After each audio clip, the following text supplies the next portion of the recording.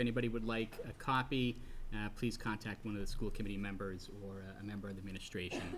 Our first item of business today is the approval of minutes, and what you'll find is the minutes from the executive session held on April 27th, the minutes from our previous school committee meeting on May 4th will be provided at the next meeting.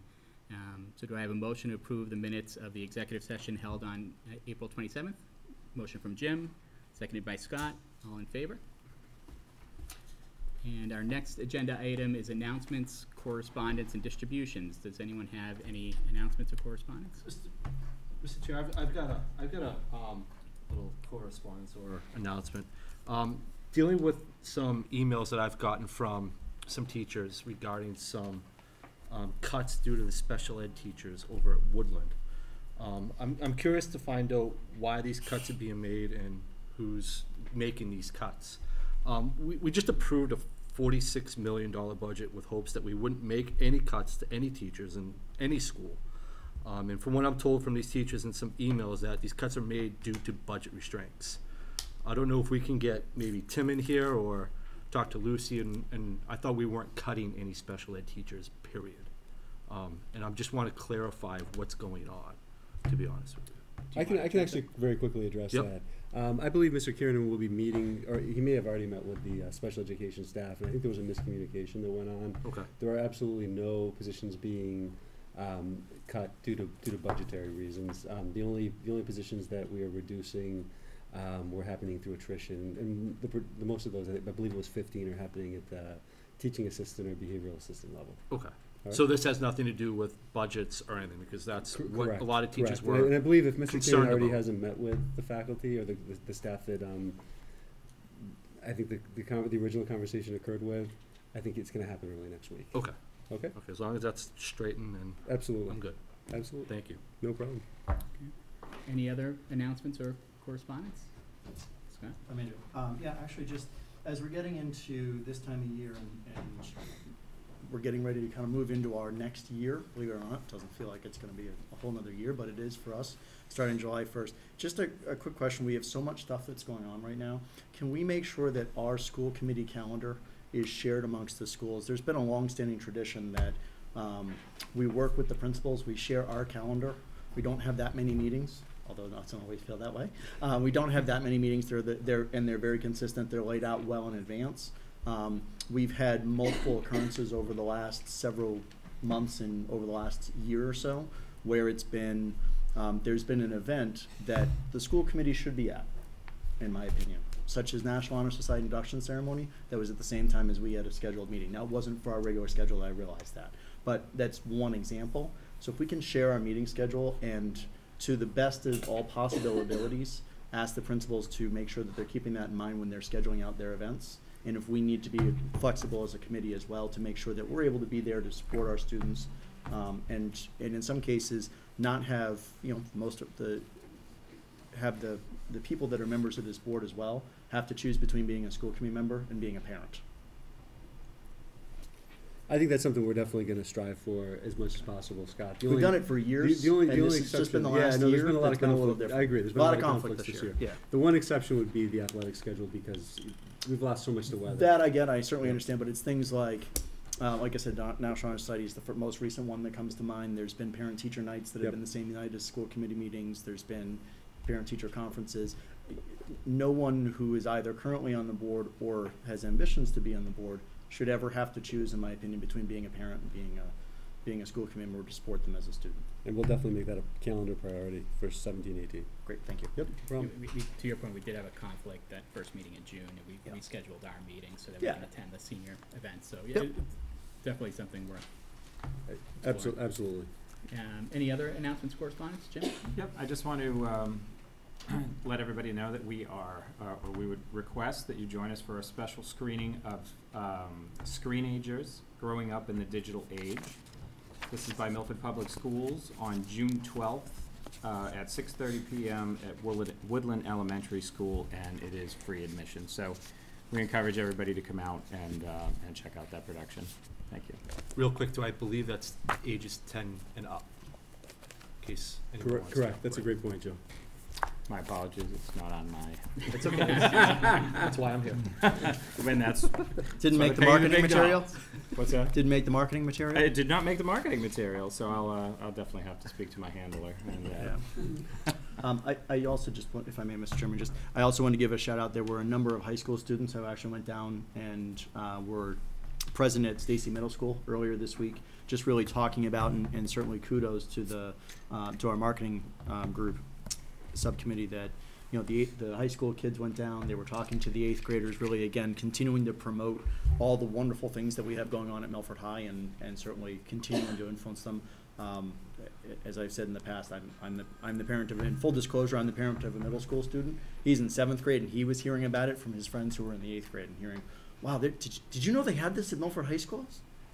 Yeah, I may have heard about it a little bit, but so I think it's phenomenal. I'm really, you know, very excited and very, very proud to see those students continuing to go down, and that effort really taking hold, and the students really talking about it, which is what we want here. So, Absolutely. Kevin, you had some. I had 2 quick announcements, Mr. Chairman. The first is, I just want to share an update on the Milford High School principal search. We began the process with 53 candidates. The screening committee identified 12 semifinalists for interviews. We had 2 interview committees who identified 3 finalists. On Tuesday, May 23rd, we are holding a forum for parents, students, and families in the Milford High School Library Media Center, starting at 6 p.m. and ending at approximately 7:30 p.m. Each candidate session will run for about 30 minutes, and the finalists will share their background and qualifications for the position and answer any questions that the parents, students, or community members may have. Parents, students, and community members will also be afforded an opportunity to provide feedback for each candidate at the conclusion of the 3 forums. Please bring questions to ask the candidates, and we really encourage you to participate in this very important event. Additionally, all the finalists will have a site visit at Milford High School during the day, where they'll visit classes, speak with teachers and students. They'll have interviews with the assistant superintendent and myself, and participate in an administrator and school committee forum and a faculty forum. The schedule is 6 p.m. Larissa Doherty will meet with parents and students, 6:30 p.m. Robert McCarty, and 7 p.m. Joshua Otlin. And we have, I think, fantastic finalists. I think we're in a very good position in the search process. I want to commend the students that participated in that as well. I They had were an opportunity awesome. to sit in on that, and it was, I mean, it was 10 hours of interviews over the course of 2 days. And the students' questions were not only appropriate, but professional. They were very global in scope, meaning that it wasn't pertaining to just perhaps the 1 or 2 things that they may be involved in. Or And a few of the for questions some were of in them. Spanish. And you're right, to the point where the part I will tell you is one of our candidates, a couple of our candidates actually spoke fluent Spanish. One of the students in the room, when it was time for her to read a question, asked the question, said, "Can I ask this in Spanish?" We, of course, said yes. She asked the question in Spanish. The candidate replied in Spanish, and they actually went through a dialogue around further details, and the student actually drilled in. Just to be clear, this is not a senior who has ambitions of being a Spanish teacher who's taking an AP class. This is a sophomore who sat there and went into that level of details. That's just one example. It was 10 hours of sitting in a room with very limited air and limited windows, and these students were phenomenal. They should be very proud of themselves, as well as their parents should be very proud of them, and we should be very proud of them. It was I will tell you, every one of us that had an opportunity to sit with them during that interview process walked out of that room just saying, wow, what just simply amazing kids. So. Good. And I have one more quick one, Mr. Chairman. Go ahead. The other thing is something really exciting, a new partnership at Milford High School. We're starting an internship program with the Waters Corporation right here in Milford. And Waters Corp is a worldwide leader in, and I'm going to read this, complementary analytical technologies, including liquid chromatography, mass spectrometry, ritometry, and microcalorimetry. Nice job. And I'm going to have Joe Callery explain that to everybody after the meeting. It's actually a fantastic partnership. This year we're beginning with 1 student over the summer, and this is in connection with the Blackstone Valley Education Foundation, who I want to thank for helping to support this partnership, as well as the Baker and Polito administration, because they're very involved in connecting schools and students to manufacturing. And I also want to recognize Joe Marias and Jim Lagore for engaging in a lot of the conversations we had throughout the process. I think it's very exciting. The student who will be participating in the internship this summer is Oscar Pineda, who has a great background in the sciences and mathematics and is interested in pursuing a career in probably the STEM field. These types of programs are programs that we want to continue to build and explore. I think this is an exciting opportunity. I know Waters is also very excited. We want to thank them for taking a chance on Milford High School and a Milford High School student. That's great. So I just had a couple of things. First of all, I wanted to congratulate the newest inductees into the Honor Society. We were able to attend the ceremony prior to the meeting, and it was a great ceremony. We're very proud of all those students who were inducted tonight. And then lastly, we have Celebrate Milford coming up on Saturday. We're all very excited, but I wanted to thank all the students, the staff, the PTOs are going to be actively participating in the event and helping us promote the event. We're very thankful for their support, and it's going to be a great day. So, all right, any other announcements or correspondence? No? All right, so our next agenda item is invitation to speak, and we have Kara Alves here to give us an update on the high school.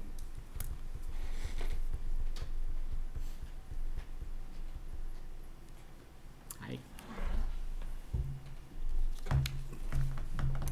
Seniors in the top 10% of the class were honored by the Milford Area Chamber of Commerce at the annual Chamber Scholars Dinner at Lake Pearl. Hari Raval spoke on behalf of the class and shared the notable accomplishments of the graduating class, as well as the colleges that students in attendance will be attending.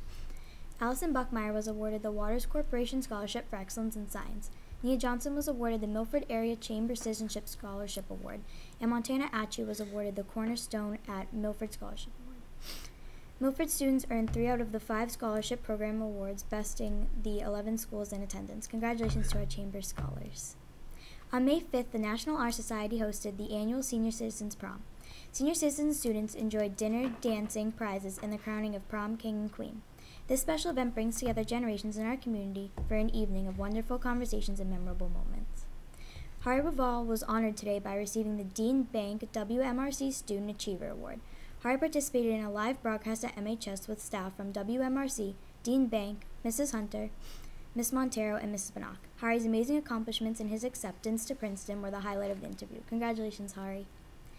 The freshman class car wash fundraisers this Saturday, May 20th from 9 to 1 at the high school. Please come for a car wash and support the freshman class. Good luck to the seniors as they head into their final exams next week. Many senior festivities are coming up, including the Dick Corbin Senior Night, which is an athletic award night on May 22nd at 7 p.m., and the senior prom on May 26th. We will be having our second annual prom promenade in the gym starting at 5:15 prior to the senior prom at Dimitri's. The senior prom is followed by the after prom party at Pins from 12 a.m. to 5 a.m. The senior carnival is May 30th, senior awards night is May 31st, and the senior night is June 1st. Special thanks to the boosters, the after prom committee, the senior class advisors, the senior class leaders, and all the faculty, parents, and students who devoted so much time to making these events spectacular and memorable for the class of 2017. Thank you. Nice job, Kara. Thank you. Nice job. Any questions for Kyra? Nope. No? Great job. Thank you. Good job. Piece of Thank cake, you. right? It was not You bad. did wonderful. Thank you. Yeah, Kyra mentioned the Chamber of Commerce. I just wanted to thank the Chamber for their continued support of our students. They've been supporting our students for several years, for many, many years, and it's very much appreciated. So, all right, our next agenda item is the School Improvement Plan and Family Handbook for Stacy Middle School. Would you like to come on up? Hey Ryan, it's like, that's my side of the bed. I just got here. Already. We don't want to start No. like that already. This is where I always sit. Just joking. But no, really, I do like it on this side. Hello, everybody. Thanks for having us this evening. I wanted to introduce Ryan McHale. Ryan is the English Language Arts and Reading Curriculum Team Leader. Also this year, Ryan has taken on the administrative internship role as he's exploring leadership as a future career at some point. So he's here as twofold, as an administrative intern, but also he is the co-chair of school council, okay? This evening I will be presenting the school improvement plan, and Ryan will be presenting the handbook. Which one would you like to hear first? Why don't we start with the handbook? Okay. If that's okay. All right. So just go over some of the bigger changes that we kind of installed into the handbook for next year. Obviously, you'll have your minor changes, the year and the website and all that. But a couple of things to go over: the core values, the addition of new core values for to coincide with the NEASC reaccreditation process that is ongoing. So we will be inserting our new core values right into the front of the handbook. The academic social enrichment, we changed the verbiage of the description to kind of incorporate the social emotional learning piece that will become a big part of the curriculum through all cores at Stacy Middle School and throughout the district. In terms of responsibility of students, parents, and guardians and teachers, we did make an addition of respecting and not damaging or vandalizing school property. One issue with the Chromebooks, and want to make sure that the kids are held accountable and treating those with respect. The anti-bullying pledge, we made a significant change there, and just adding sexual orientation and transgender identity to that pledge to ensure that all of our students feel safe and welcome in the building. The retention prevention plan, I think, is going to be the biggest change that you'll find in the handbook at Stacy. We have primarily in the past set a number in terms of what a student can earn on their report card in case they were to have a bad trimester, that it wouldn't mathematically make it impossible for them to pass for the year. So what we have done, we have changed that to any student receiving less than a 60 will receive an FW, failure warning, on their report card. And at that time, what that'll do is that'll initiate conversation between the teacher, the student, parent and guardians, guidance counselor, administration, to complete a self-directed self-improvement plan for the student in order to not only help them make it possible to pass for the year, but also hold them accountable to not only comply with what's being asked, but to show that growth throughout the year. Make sure that they are making the academic and social gains that we would expect to see. And if they were to do that, we would then replace that FW from the report card and make that a 60. And so that should allow that student to pass for the year. That is a pretty significant change, and one that I think will meet the needs of faculty, staff, and the kids moving forward. Homework policy has been deleted from the actual handbook, and instead we went with guidelines, which is not going to be a policy, but just a list of things that teachers may be able to do in terms of homework. So just to clarify that, so we just changed language. We used the word policy in the heading, and we just changed the word to guideline instead of policy, okay? Because only you guys can do that. I was just going to say, and just to be clear, Craig, you'd mentioned that there's a committee and a district-wide look into that? Okay, thank you. Yeah. I know I've So had it's some just an parents. adjustment on the title the title, language. yep. So policy to guideline, just a change in word.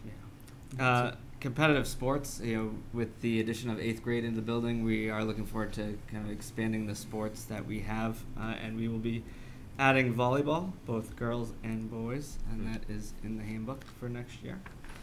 And a couple of other things, items prohibited during school hours. One of the big things right now are the fidgets and the spinners that we have going around. What we have added is that fidgets will be prohibited during school hours unless written into an educational plan. And in that case, that student would be allowed to have that in the classroom. And the last two things that we just wanted to address briefly, hallway passes. within the building, all students will be given passports, and that's something that the 8th grade students have had all year that has been very successful in making sure we know where the students are going, and they're signing in and signing back in when they get back to the classroom. And office detentions. Office detention will now take place after school for a full 50-minute period with an administrative member, assistant principal. And we have also deleted the 5 unexcused tardies, making an office detention, and changed that to 8 unexcused tardies there. So those are the highlights of the changes to the handbook. And if there are no questions, then I go to the school improvement. Does anyone have any questions regarding the handbook? So actually, one question probably more for Craig.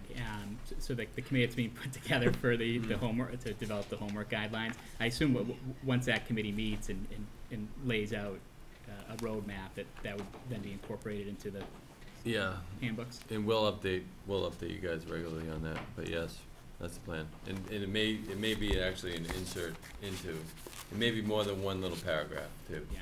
So it may be just something separate. Okay. But they'll be able to reference it to that. Okay. Okay? Yeah. So we'll give them language. All right. And then you mentioned the office detention. So this is a question for either one of you.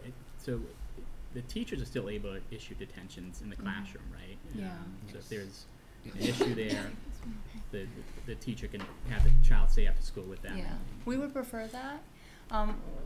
What happens is, it's the only time you go to an office detention is when the intervention in the classroom, which you would want to call tier 1 leveling, which is done in the classroom by the teacher, isn't really being effective, or the student isn't in compliance with that, then it bumps up to an office detention. The reason the language is changed in there to a 50-minute period is we worked in unison with the union in terms of being able to identify how long the office detention period was. They felt it was important to have a concrete time in there to make it more of a deterrent for students. So we met as a group and really collaboratively talked about that, and we felt that that was a really good idea, so that's why we wanted to change that language. Okay, so yeah, always we want the teachers to be able to handle most of the issues within their own classrooms according to their own expectation. It's only when that's not going well, or students really aren't being compliant with that, or they choose to do things that maybe just are a little bit worse than being with the teacher, is when they would go to office detention. Okay. And we're seeing consistency there, where teachers are trying to address it in their classrooms, as opposed to using the office as a crutch. I think so. It's a difficult situation when you start talking about behaviors, you know. Some people are really good at them, and some people have a little bit more time managing it. But I say that teachers are really doing a very good job working expectations and really trying to self-correct and offer intervention within the tier 1 setting, which is in their own classroom. I think our teachers are great, but I always think that. Mr. Chairman, if I may. So as it relates to that, when, I'm going back some, so when I remember the last awareness that I have as far as detentions are concerned is, we'll call it 25 years ago, it may have been longer, when I was in school. When you were so up here, or? No, not here. No, I never had any here. I can't say that was always the case. But not when at the high school. Okay. So an in-class detention, so we'll say that, you know, a teacher issues a detention to a student. Unfortunately, in this day and age, there may be some teachers that don't feel comfortable issuing a detention if it may be just one student and one teacher in a room at a time. Is it a centralized place for those outside the office detentions? Are teachers able to collaborate? So if John and I are both teachers, we both have one student, can we kind of be together and bring our students in one place as well? Is there an avenue to be able to do that, or is it still, is the expectation that it's still in one place? Well, that's a really good question. I'm glad you brought it up. If you look at the structure of Stacy Middle School, it's very team-oriented, and we give the teams a lot of autonomy to kind of deal with and address students. They have their own kind of set of expectations for clusters. If someone's being difficult or needing a timeout in one room, oftentimes they'll go into the back of another room until they can collect themselves. That as such, there's no rule in place saying that a teacher must stay in their own room during a detention. If they feel like they need to go in where somebody else is and conduct that together, that's fine. There's no rule against that at all, and quite frankly, I think I'm reading why you would say that, and it's not a bad idea. Perfect, and that's why In I certain just. cases. Yeah, I mean, Yeah, it there's just no given the rule against that. opportunity, yeah, There's just no given the rule against opportunity to that. be able to have those teachers, be aware that that's an option, because sometimes Mhm. it's, you know, Yeah, sure. as we all do as adults, sometimes we take things literally. I do it myself. But, you know, making sure that that's a visible piece for the teachers as well, know that they can collaborate with that.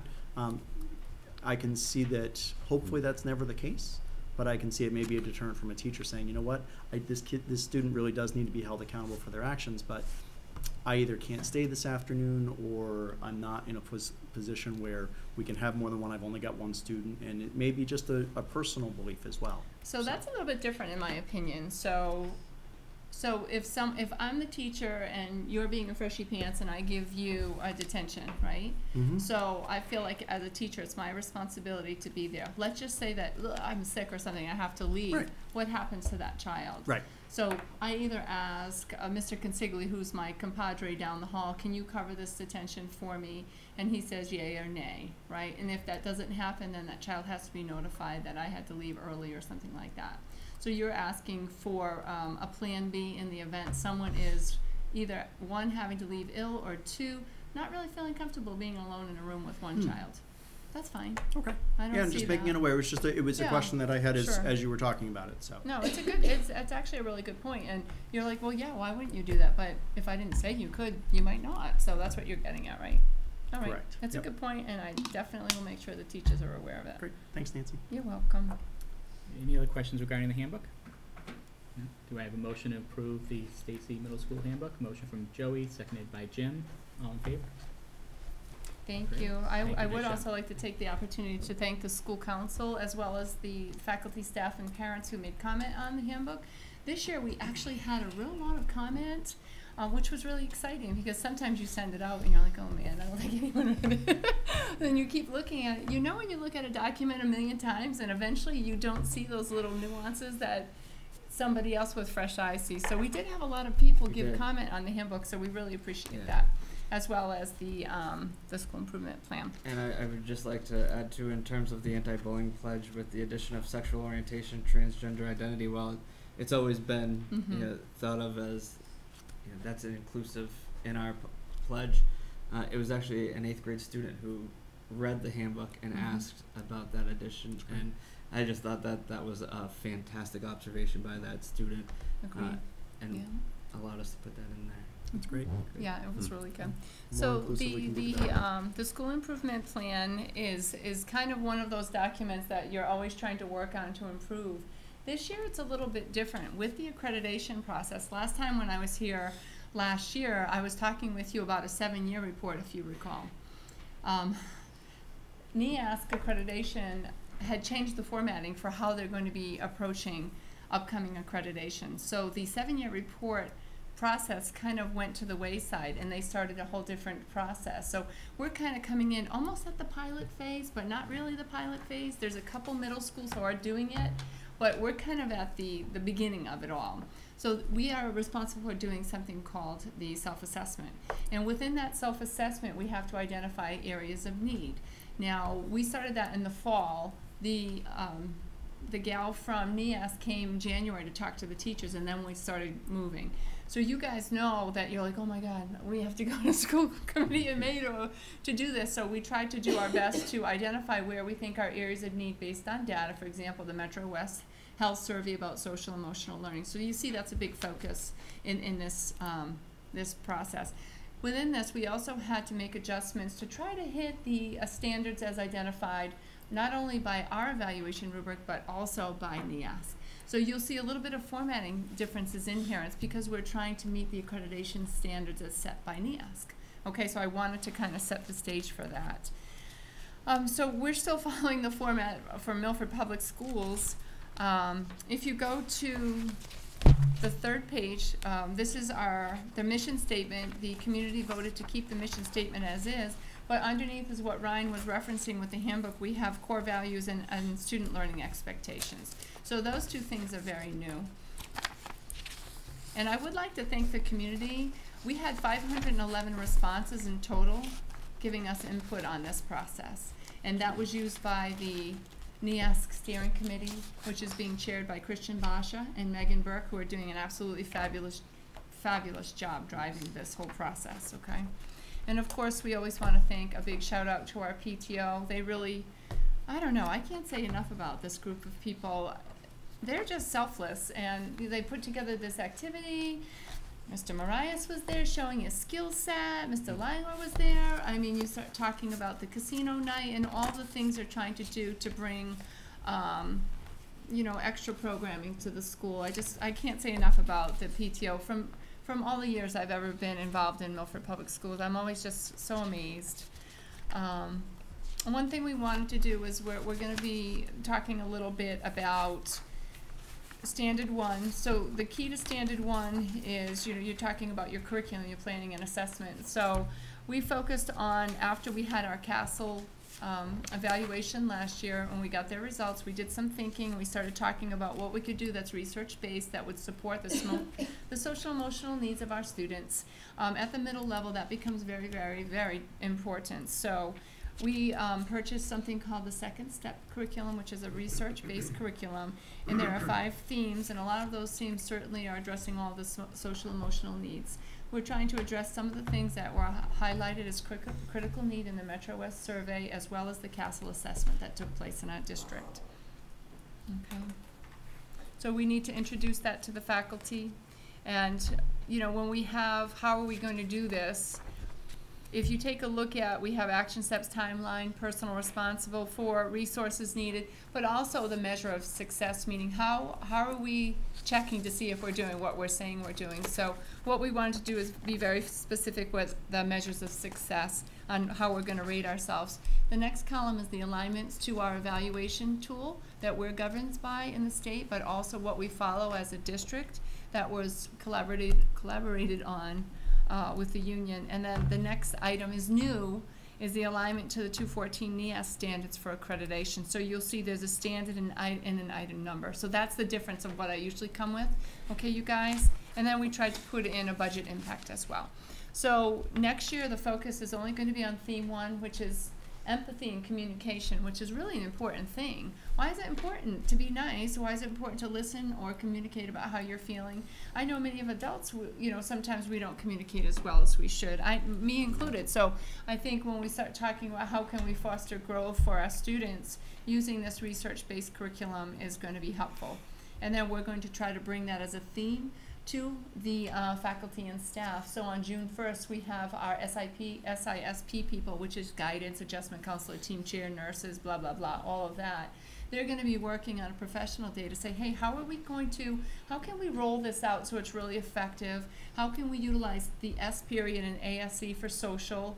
How can we deliver this so it's not stressful for everybody, but it becomes a really purposeful school community approach. So that's going to happen over a period of time. That's the first part. Going to the second part of Standard 1, it's kind of supporting the 21st century student learning expectations. And we need to create a measurement for each of those learning expectations identified on the items listed in page 3, okay? So basically what we did was we had a conversation with the gal from NEASC, Dr. Montagano, and she really encouraged us to take a look at what Milford High School did and try to lead into what they're doing so it becomes a seamless transition vertically into learning expectations, the rubrics and style of how they're doing those, so it becomes a little bit easier for the parents to understand as they go from middle school to high school. So we are trying to do that. So that's a big piece of what we're going to be identifying in the future, especially next year. Okay, and then we're going to have to make sure we do a good job making sure the kiddos know how to understand that as well as the families. Then the next step would be adding it to the report card and then making sure we implement it in the report card structure so people understand it. And you might say, how are we going to do that, Nancy? Well, for example, not every department is going to be measuring every learning expectation. For example, you know, ELA and reading might do one learning expectation and be responsible for reporting that out on the report card. And then PE and health might be responsible for the other thing. And we're going to split it out that way. Okay, everyone? Does anyone have any questions so far? Okay.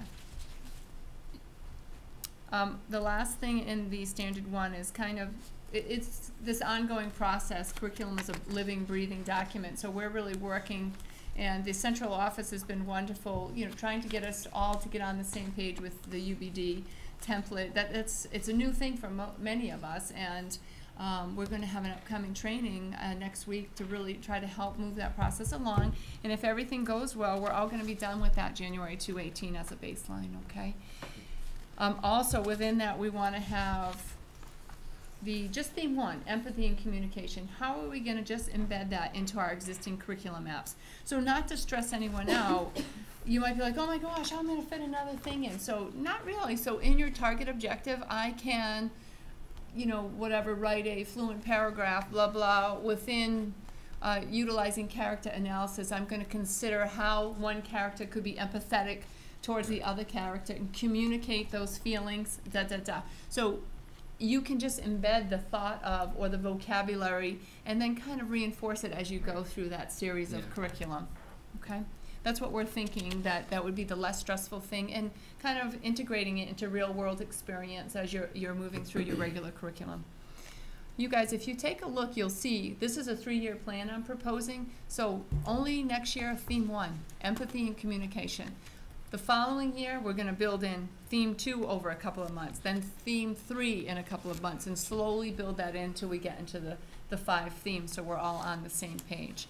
The reason we decided to pick up the second step curriculum is because they are also picking that up in the elementary level, and we felt it would be a very good transitional piece vertically to connect the elementary to the high school through the middle. Standard 2 is the next item, and that getting all the information about the second step to our students. So the measure of success, and we're holding ourselves to a high standard here, is at the conclusion of the 5 lessons, a grade level assembly is going to take place, and we're expecting that 80% or more of our students are going to demonstrate growth in their ability to define empathy and communication and make connections to the real world, and that would be measured by a pre and post assessment, and that is what the committee is going to start to try. How are we going to do that? You know how lucky we are. We have a staff member, Dr. Bradica, who is a product of the Milford Public Schools, who is skilled in this program. And she has agreed to become the school-based trainer for us. So we already have that. So people might be like, how are you going to pay for that, Nancy? We're really lucky that she's already agreed to do that in unison with me. So I'm feeling pretty good about that. And we have a lot of skilled counselors, and they're ready to jump on board. The big thing, and I'm sorry I'm being winded, the big thing I wanted to talk with you about is if you look all the way to the budget impact, and it's not really a budget impact because we're already starting to think about it and we already pre-purchased some things.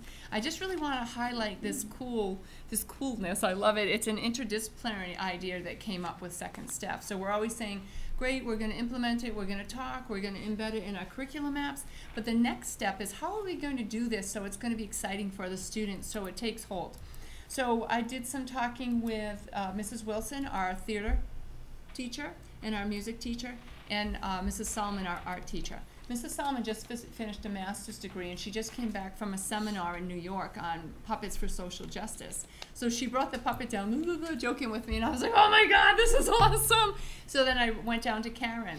If you can remember, because of the 8th grade transition, 8th grade never had a general music program. They now do. So we talked a lot about it in the transition committee, and we said, how can we make this 8th grade class more real world?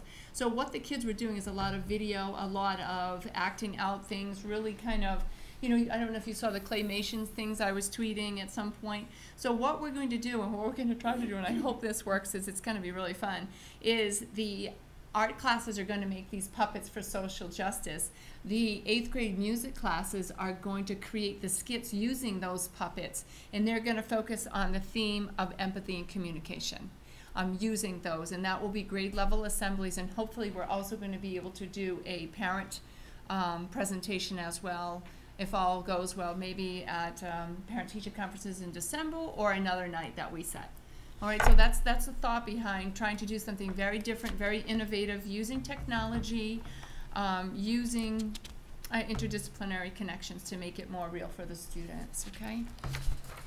And then you can see we keep building from theme to theme, month to month, just adding a little bit more, maybe every 3 or 4 months adding another theme. But next year, just one theme, theme 1, empathy and communication, all year. Because we really want the teachers to be able to focus on completing those UBD templates by January, okay? So that, that goes. So we're on standard 3 now. Focusing on the statement, we are better together. Stacy Middle School would really like to increase working in the development and trusting partnerships with family and community members. So again, we're going to be introducing second step to curriculum and family.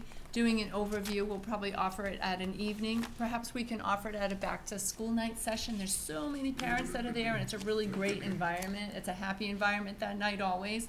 We might offer a component visit, maybe during the specialist time, so they can get a picture of what that may look like. I don't know, we have to figure out how that's going to work. That's what the committee's going to try to be figuring out on June 1st, okay? And then we're hoping the kids from the music classes will be able to do the assembly for parents at some point as well, if they'd like to see that. The next thing in terms of standard 3 about we are always better together is there's been some signage that has been formatted with a company in town that I tend to utilize for visuals within our school building. And the signage is going to be added in the main office area. You guys know when you walk into the check-in booth, there's a piece of wall that goes up right to the right of the checkup booth. That's where we're going to be putting kind of like in grayish lettering to pick up the ambiance of Stacy Middle School. I like that. Welcome in every language that comes into Stacy Middle School, and it's going to be right there. So we're trying to really open up saying welcome, and even if it's one little word someone can say, you're like, hey, this is really important. I feel like someone's making an effort. So that's going to be put in place hopefully by the end of the summer for incoming families, okay? Standard 4. This is professional culture, so we're looking for teachers to be able to participate in a flexible sort of professional development pathway that's going to integrate the social and emotional competencies that I've talked to you about with the curriculums, but also all the standard professional development programming people need to do for recertifications. And lastly, also all the things that we're identifying in our self-assessment currently as we move through now, and how can we utilize the self-assessment identifying areas of need that are going to meet the needs of the accreditation process. So what we do is that's like kind of like this really global, flexible thing that we want to do. And me and central office, particularly Craig, kind of started this down at Woodland, and that's where I kind of, I'm like, that's really a great idea, Craig. On Tuesdays, you give flexible days when people can do and pick what they want to do. So I'm trying to come up with some sort of pathway, a couple of pathways where, if, take this, or you can take that, or you can take this. I really need this, or I really need that. And we have a lot of really, really talented in-house people. I mean, seriously talented. So there's a lot of people who are willing to do those trainings. So kind of trying to make that flexible somehow and available over Tuesdays, every Tuesday over the month if people are able to do it. So that's something that, that's, I don't know how, that's a huge thing, and to try to conceptualize how that's going to happen. We would like that to happen. That's what we're going to try to focus on. So we're, I would say, differentiating for our own faculty like we try to do for our students, because that's equally important. And that's that in a hat. All right. So obviously you covered a lot there, and open up to the committee. Does anyone have any questions on the improvement plan? Mr. Chairman, sure.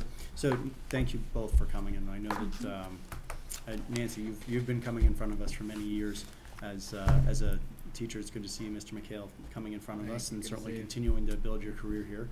I know not always the most fun thing a teacher can do is come in front of the school committee, so I do appreciate you, and I know you have some other support folks that are here as well that are going to be on the agenda later on. So thank you guys. Thank you.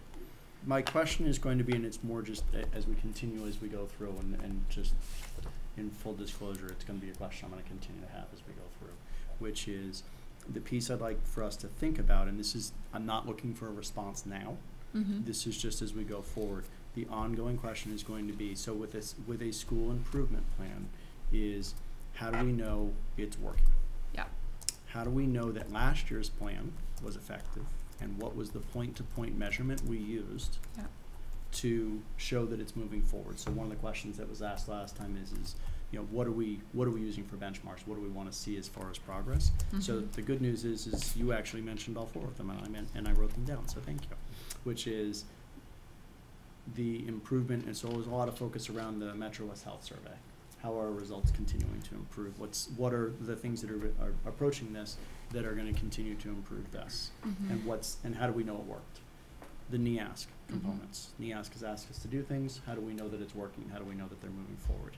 MCAS scores, always a constant benchmark. That's what's one of the things that's a measurement that's part of our report card as a school system. Sure. How do we know that the school improvement plans are relating, and how do we see the improvements? And that's a specific metric that we can obviously look at. And then obviously the DESE, right? So DESE gives us a report card by school. We certainly have heard a lot about that earlier this week through our interview process. How do we continue to see those results? And again, connecting the school improvement plan to, okay, so I put together a plan, and you put together a lot, and it's very comprehensive. How do we see, and each of these standards touches in each of these categories? The ask, Kevin, is going to be, how do we know that it's worked? What were the results prior to the improvement plan? What were the results post the improvement plan? What are the benchmarks and milestones that we're using along the way to know that that actually worked? And again, I'm not looking for a response now. I can give you one if you'd like. I'm not looking for Okay. one now. No, I appreciate that, because here's the reason why. I'm asking each of the principals as we go through this piece. And it's not fair for me to put you guys on the spot, so I don't want to do that, and I don't want any teacher, any principal that coming in thinking that we're going to put them on the spot. That's not the intent. But if we can make sure as we're going throughout next year, not just when the presentation comes through, how do we know it's making it better? What are the things that we can point to that said, this is what it says? And sometimes it's intangibles, and I understand that. Scott, it sounds like you almost want an additional component document when we come to present the new one. We can present a finalized one with the measurement success listed on that. Is something probably for next year, again, not for this year's plan, but one of the things that I'm asking for is yes, certainly next year, that would be phenomenal. What are the milestone achievements throughout the year? How do we know, without waiting until next May, almost June, that it worked? How do we course correct if it's not on target? What are the things that we're using for benchmarking that and measuring this as we go along? And we're gonna, do you mind if I jump in, Joe? No, go ahead. We're gonna add that to our, we do an administrative retreat every summer. We're gonna add that agenda into our retreat in terms of how do we structure the school improvement plan presentation, so there's consistency. I'm not sure if you guys got this or not. We did send an electronic thing about school improvement planning accomplishments for 16-17 for your review as well. In addition to that, certainly I think what you're saying is a really good point, and it's only going to help us get better if we measurement and kind of do it like a student learning or professional practice goal with benchmarks. It's almost like an educator plan for the school improvement plan. It sounds like what you're asking for. Yeah, it's, you know, we give students report cards. We give them grades throughout the semester so they know how they're doing. They take tests, they take quizzes, they hand in homework assignments. Students know how they're doing all the way along. We give report cards out on a trimester so that way they know how they're doing that throughout the year. We get a report card as a school district. Sure. It'd be nice to know how we're doing on our grades. It shouldn't be a surprise party. It shouldn't be a surprise party for any of us. It shouldn't be a surprise party for the public either. And how do we make sure that we're supporting, and again, this all comes from a place of support. How can we as a school committee continue to support, as we have always? How can we continue to support this and the initiatives that are going on in these schools? And how do we know that what we're going in and where we're going to support? Because we go through budget time and say, great, and we certainly trust the impacts and the questions that are coming in. But it's our decision. We're charged with policy and budget are our two primary components. The policies we create and the budget that we form and present are there to help support the schools. This is the report card that tells us, are we putting our efforts in the right place? And that that will help us make hopefully an even more informed decision. And it's a long process, as you are well aware. So that's all I have. Yep. And to Kevin's point, it's important that we be consistent right across all the schools. So working on that project at the retreat makes a lot of sense. And we recognize that a lot of these things that you implement are going to take time to show results, right? So implementing whatever may be a new math curriculum isn't going to have an impact in year one on math test scores, right? But hopefully we'll see it in year 2, year 3, year 4. So we don't necessarily make decisions from year to year based on the results, but something we want to monitor to see over time. Yeah, absolutely. It's making I think an impact. it's really good feedback. It's a good point. It's a great point.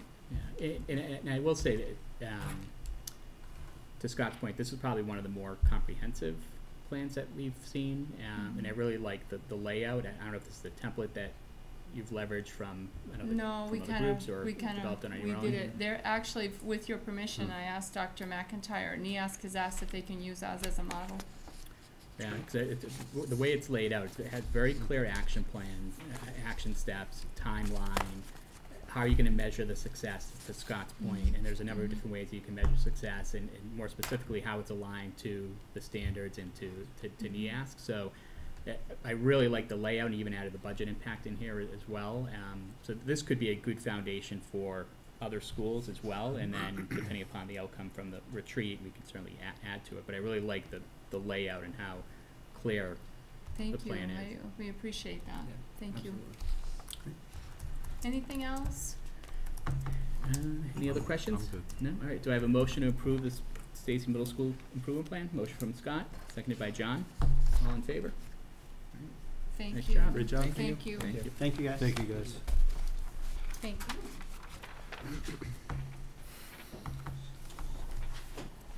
All right, so our next agenda item is the policy readings. You know, Jen was gonna take the lead on that. She's not here yet, so, do you wanna pass it over? Do you want it? We can We jump can wait in if for you her to want to jump in, or you want to wait. We can wait for her to come back if you want to. Yeah, why don't we give her a little bit of time? We have a couple other things to cover here as well. So then the next agenda item is the town meeting article on Chromebooks. So as you know, the Finance Committee approved our article for roughly $600,000 to fund Chromebooks for grades 6 through 12 last week. The chairman of the Finance Committee reached out and asked us if we had any flexibility with the Chromebook proposal. He felt that from a financial perspective, it was going to put the town in a tough spot, and inquired as to whether or not we'd be willing to move forward with grades 6 through 9 in the spring, and they would fund those Chromebooks, and then defer 10 through 12 to the fall when free cash has been certified. They have a better understanding as to where the town stands in terms of free cash, and at that point, if the funding's there, we would submit another article for grades 10 through 12. We had a conversation with the administration about it as well, and felt that that's something we certainly could consider. It would certainly provide or alleviate some of the stress that's going to be put on the resources over the course of the summer to roll out these Chromebooks. And most importantly, from the I don't want to speak for you, but from the administration's perspective, getting Chromebooks in the hands of the 6th graders that are transitioning from Woodland, and getting Chromebooks in the hands of the 9th graders who are going to be the first class to take the MCAS electronically in 2018, was really where the biggest priority was at the moment. And waiting a few additional months to get 10 through 12 really wouldn't set us back all that much, and in fact it would give our resources a little bit more time to roll out the Chromebooks effectively. So I want to open up to the committee, see if anyone has any questions or concerns about potentially splitting it and doing 6 through 9 in the spring, and then 10 through 12 in the fall, or potentially next spring. Can I just make one correction to that, Joe?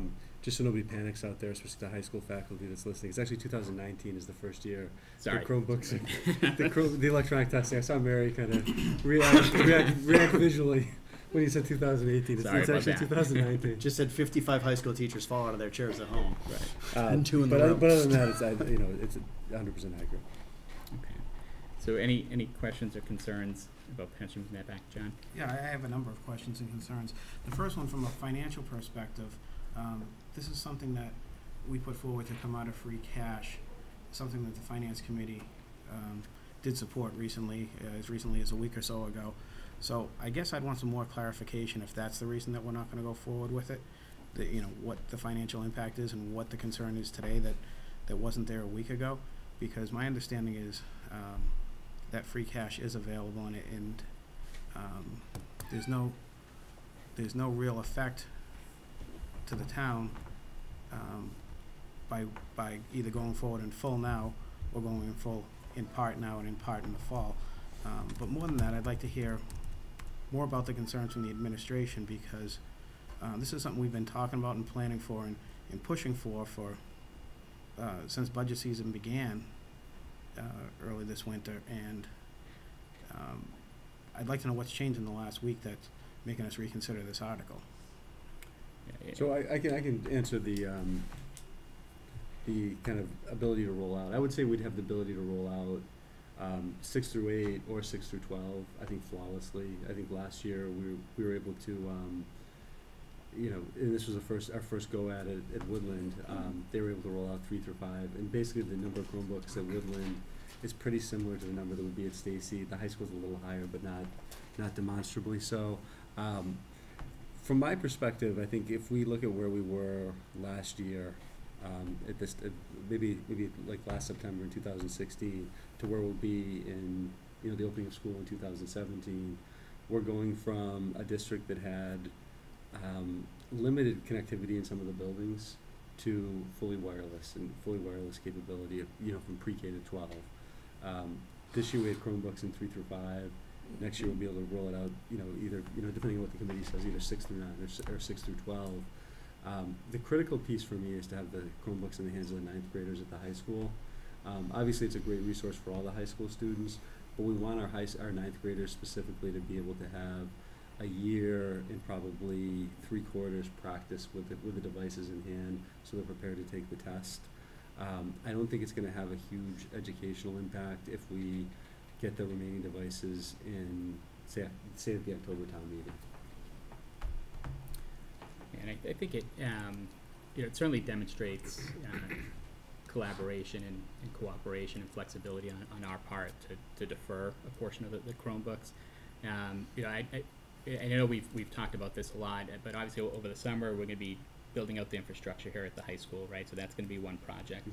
We're going to be rolling out Chromebooks potentially 6 through 9 or 6 through 12. We have a new principal that's coming on board at the high school as well. I think if we focus on 6 through 9 at the beginning of the school year, or over the summer at the beginning of the school year, and then 10 through 12, hopefully sometime after October town meeting and, you know, December, January time frame, I don't think that's going to put us back, and it demonstrates some flexibility on our part as well. So, If I could, I'm just not hearing any concrete justification on why we're not moving forward with a plan that we've been working hard on to see if we can afford it as a community to move forward and ask town meeting to support this. I'm hearing bits and pieces of some sort of justification on why not to go forward, but I'm not understanding why we put so much time, so much effort into seeing if we could afford it, seeing what the benefits would be, coming up with, you know, a 3-pronged plan of either rolling out complete, in half, or a third, and a third. I'm just not coming away from this conversation with a reason not to roll them out. So, do you mind if I? Not to roll them out if we can get town meeting support, when that's been the argument for a long time, and I'm not seeing what financially is the difference between getting the money appropriated from free cash now, or doing it partially now and partially in October. I'm honestly looking for a better explanation on why we're changing our direction at the 11th hour. And if it's not there, it's not there. But that's my mindset. John, I just want to be clear. We have full capability to roll it out from 6 through 12, and you know, Dr. Joseph kind of lined up basically the 3 plans you talked about: a 6 through 12 full rollout, basically a third rollout, and then the 6-8 followed by a 9-12 rollout based on school. My response to it is it was a request of the chair of the finance committee, making based on financial concerns about free cash, and the response is we're trying to be flexible in terms of putting it in the hands immediately of the critical. The students who need it critically, the 6 through 8 students will be taking the MCAS online this upcoming year, and who the 8th grade took it this past year as a pilot year, which was the request of the Department of Education, and then giving the opportunity of the 9th graders to practice it puts us in a good spot. The Chromebook's a fantastic tool, you know, obviously we want all of our students to have access to the very best tools educationally, but I think it's not really gonna put us backwards, and if it potentially supports the town financially, which was the request that was made, it's hard for me to argue against that. But I also hear your argument saying, you know, if we've got the approval already, why aren't we doing the full rollout? Yeah, the only real financial argument there is that should there be an unforeseen event over the summer, right, between the spring town meeting and the fall town meeting, if we defer a portion of it, there's additional funds that they could potentially tap into to address that unforeseen financial situation. But as you know, it's probably unlikely, so the money will most likely be there in the fall. So really, we're only deferring it in my opinion, a few months. But obviously, we all have different opinions. So. And it's difficult for me to argue against it because it's something that I've very much fought for. Yeah, it is something that the entire, well, I don't want to say the entire, but the administration did fight for. Absolutely. It's something, if you look at town finances, if we hold back on it, it's not like the money's just there at whim. You know, if there's an unforeseen circumstance, and money needs to be spent, whether it's from free cash or stabilization, it needs to go to town meeting. We know that town meeting's May 22nd. Come June 30th, this free cash is no longer available. At this 11th hour, I'd really like to see some sort of a justification for this request. And it's, again, something's changed drastically if this is the request change from last week till now. And my question is, what are we leaving on the table? You know, we're better off with the Chromebooks. If our plan is to go forward in October, this is essentially the same free cash in October that would be, you know, appropriated now. I'm just looking for some sort of a justification or an answer on this. And aside from the fact that we can do it and we're willing to, I get that. I'm willing to. I just wish there was something more that I could wrap my arms around on this concept. Any other questions or comments or concerns? Just, you know, I hear what you're saying, John, as far as, you know, what's changed over the course of the week. And I can't answer that question, I think, any better than anybody else here can. I think my view on it personally is my responsibility as a school committee member is to the school budget and to the students in the town of Milford. And we've fought really hard and worked really collaboratively to try and get this funding approved and to be able to go forward with that. That being said, we're also part of a larger community. I couldn't tell you what every other board in town is doing from a finance perspective. That's what the finance committee is there for. At the end of the day, the finance committee chairman has asked us if we would be willing to consider this. I have to trust in his judgment because he has far better view into all of the overall town budget and every single department, far better purview than I do.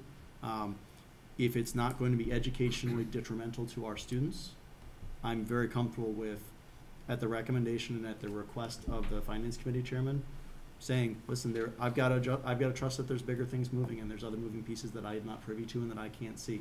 Okay. If that's be the case, I trust your judgment, and we're all one community, and if that's what you're asking for, and it's not going to educationally hurt our students, then I would feel comfortable with moving forward to it. I have to trust other departments. I'm not going to question the police chief's budget because I don't know it. I can't trust those other ones. But again, I hear what you're saying. We fought for it. Can we go through it? I don't know what the justification is, but I'm not asking either. So I guess. John? I just want to make the distinction though that this is different than the police budget, our own budget, highway budget. This is a free cash item. Mm-hmm. This, if we delay it until fall, this is still a free cash item. This is the same cash. I can't imagine that we're going to enroll Chromebooks, half of them now, and not move forward. Because if we fast forward a year, that would be saying this freshman that has them come this fall won't have them the following fall. So I just, again, I am definitely a big advocate of working within what the community can afford. I've said it during budget meetings in front of the finance committee. I'm not here to fight just for the school and not look at the bigger picture of we are one community and what our levy limit is and everything else. I'm just not seeing any difference. This is to me, if we're going to go forward with full Chromebooks, it's now or later out of the same pile of money, so to speak. So I don't say I'd oppose this. I think it's somewhat detrimental to the students, but for the greater good of the community, I would support it. I just need to see what that greater good is, and I'm not seeing it. And you know, to your point, ideally, the concerns would have been brought up at the Finance Committee meeting last week, right, as opposed to being unanimously approved. But they weren't. But that said, you know, they also were supportive of our operating budget. To your point, I know it's two different things, but we did have Finance Committee members that advocated on our behalf to support our budget. And again, I think it is important to, so we've had some difficult conversations with the Finance Committee over the last couple of months, right? And I think we all recognize that. And I think this shows that if people are willing to put the egos aside and collaborate, that you know, we can reach compromises as opposed to always digging our heels in on things. So, you know, again, I don't think it's going to set us back in any way from an education perspective, because we're really not talking about a long time frame here. So I think it's worth making that compromise, in my opinion. And I'll just add, if it's probably not putting us back any further educationally, much further, because it would. I don't know that anybody here would say it wouldn't be more of a benefit to have them all now, but I'm not seeing any justification on how it's putting us in a better spot financially if we're going to push this off until October. If we're going to pass it over forever, I get it. That changes our finances, but so I won't belabor this any longer. But those are my thoughts. Those are my questions, some which have not been answered, but we can move forward with this discussion.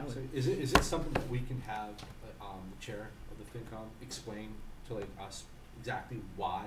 Like I know we're hearing it, but the reason, hey John, we see this, there's gonna be a problem here potentially, that's why we're doing this. Yeah. I mean, is there someone like an email or The something? meeting's Monday. The challenge is it's Monday. We have Right. it's now Monday, Thursday. so we need to make a decision today. Right, because I totally, I'm hearing John's point, and I agree with John to a point, and I agree to Scott. It seems weird because it was a unanimous vote. Everyone said yes, let's go, but the next day it's, well, whatever. I get it, it's fine, that's their job to manage the money. My job, our job is to make sure these kids get their education they need. If it's only gonna be a couple months, that's fine, but I agree with John and Scott and both of them. At the will of the committee, I'll go with whatever. To be sort of clear, I don't think that Scott and I are necessarily disagreeing. We're actually both saying, yeah, we don't understand it. Some questions. We just have some questions, but again, I may have more questions than Scott does, that's all. No, and they're all valid questions, John. They absolutely No are. kidding. there's a change. So we obviously do have a decision to make here. So do I have a motion to I'll make a move motion forward that with? we move forward with the 6 through 9 funding, and we delay the other half until we amend the article to delay the other half of funding and seek that at the special town meeting. I'll second that. Point of order, I guess. I think we need to put a dollar amount on it to, if we're gonna change our article that's been put in place now, I think we need a dollar amount tonight to bring forward to town council to put on the warrant, or not the warrant, but To the town put on the moderator. floor. Yeah, so the dollar amount for grades 6 through 9 would be $385,000. So Which I'll is amend part of my, your yep, so I'll amend my motion. My motion includes the funding dollar amount of $385,000. Okay. And is there a I'll second? second that, Mr. Chair. Seconded by Joe. All in favor? So 5 in favor. That was a heavy hand, baby. Thanks, John. All right. And you'll connect with I will. Jerry tomorrow. Yeah, I'll speak. All right, the next agenda item we have is a report of the Assistant Superintendent for Curriculum and Instruction, the Math Pathways Program. Thank you, Mr. Chairman.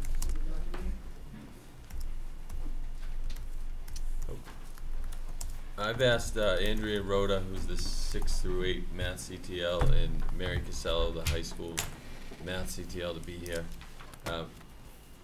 We have a presentation that we're going to give to the middle school parents, and just to outline for the middle school parents what happens in the middle school and how it affects kids as they go through the high school.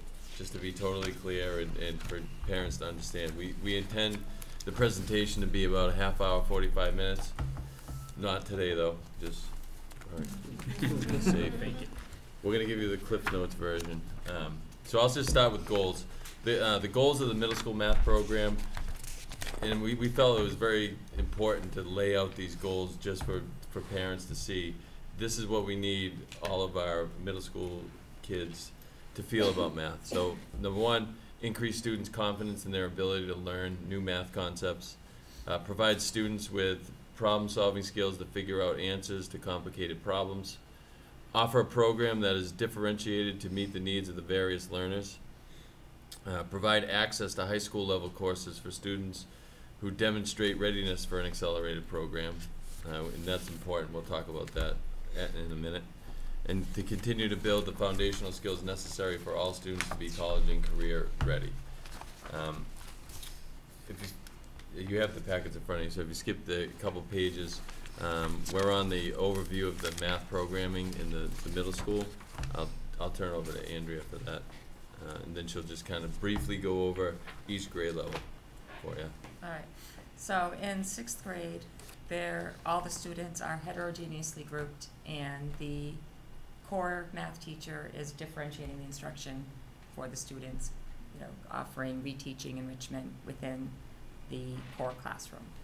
In 7th grade, the students have 3 different levels of math. They're all using the exact same book. They're all using the Math Accelerated program from Glencoe. But there's an honors class, which is considered significantly above grade level. There's a CP class, and they used the word CP only to match the high school courses. I mean, we all agreed it's somewhat of a misnomer. We didn't like the idea of labeling a class CP because that insinuates, obviously, that the core class is not, which is certainly not true. But the reason we called it CP was to mirror what the high school does with its levels of offerings in math. And then the essentials class is the grade level core common core state standard curriculum. And then 8th grade follows the same thing a little bit, but in 8th grade we wanted more students to be able to take Algebra 1 in grade 8. In the past, I think historically it's only been 20 to 25% of our students take Algebra 1 in grade 8. And we said, how can we increase that number to get more kids into higher level math in high school? So in meeting with the teachers, we decided to offer Algebra 1 CP. The high school offers that. So why not in 8th grade have Algebra 1 honors and Algebra 1 CP? And then, of course, the grade level, grade 8 Common Core State Standard curriculum. So that's the different offers. And backtracking on that, when we decided we wanted to try and get more kids into Algebra 1 in grade 8, that's what came to the decision that we needed to have an accelerated program in grade 7 available in order to get more kids ready for Algebra 1 in grade 8. Okay. What's the percentage this year, Andrea? I haven't got those numbers officially back. Roughly. I think it's 50% in the core program, about 25% in Algebra 1 CP, and about 25% in Algebra 1 honors. So that's huge, because in the past, we've only had about 20 to 25% of our kids in Algebra 1 in grade 8. So we basically tripled it in 2 years. Well, doubled. Well, we have about 50% of our kids in Algebra 1. Okay. Doubled in 2 years is pretty phenomenal. Yeah. And looking towards the future, we're thinking about 2/3 is a pretty fair bet of where we want to be. 2/3 of our students. And just to reiterate something for Andrea, it's important that families know when you get into the algebra, the high school algebra in 8th grade, you still have to cover the 8th grade standards. So part of what's happening in 7th grade is they're compacting some of the 8th grade standards in that accelerated course into 7th grade, and then also teaching some of those 8th grade standards in the 8th grade course as well as the high school algebra. So if kids aren't ready for that accelerated path, we would be foolish to force them into it, because basically they're taking 3 years of math in 2 years. So they have to really be ready for it, and they have to really love math and want to be on that path, that accelerated path. So We want that challenge. We talked about, in some ways, the grade 8 Algebra 1 even though it's following the same curriculum, I believe, Yeah. as the 9th grade one, it's actually a little bit more challenging because on top of those Algebra 1 standards that they're covering, they're also compacting in the 8th grade Common Core state standards so that the kids are getting those as well. A perfect example of that is geometry. In the Common Core state standards for 8th grade, there's a lot of geometry, but in Algebra 1, there isn't a ton of geometry. So the 8th grade teachers have to get that in so those kids are prepared for the state tests and they're prepared for geometry as a freshman. And they also do some statistical inference in those state standards too that we don't necessarily cover in our Algebra 1 courses. Okay, so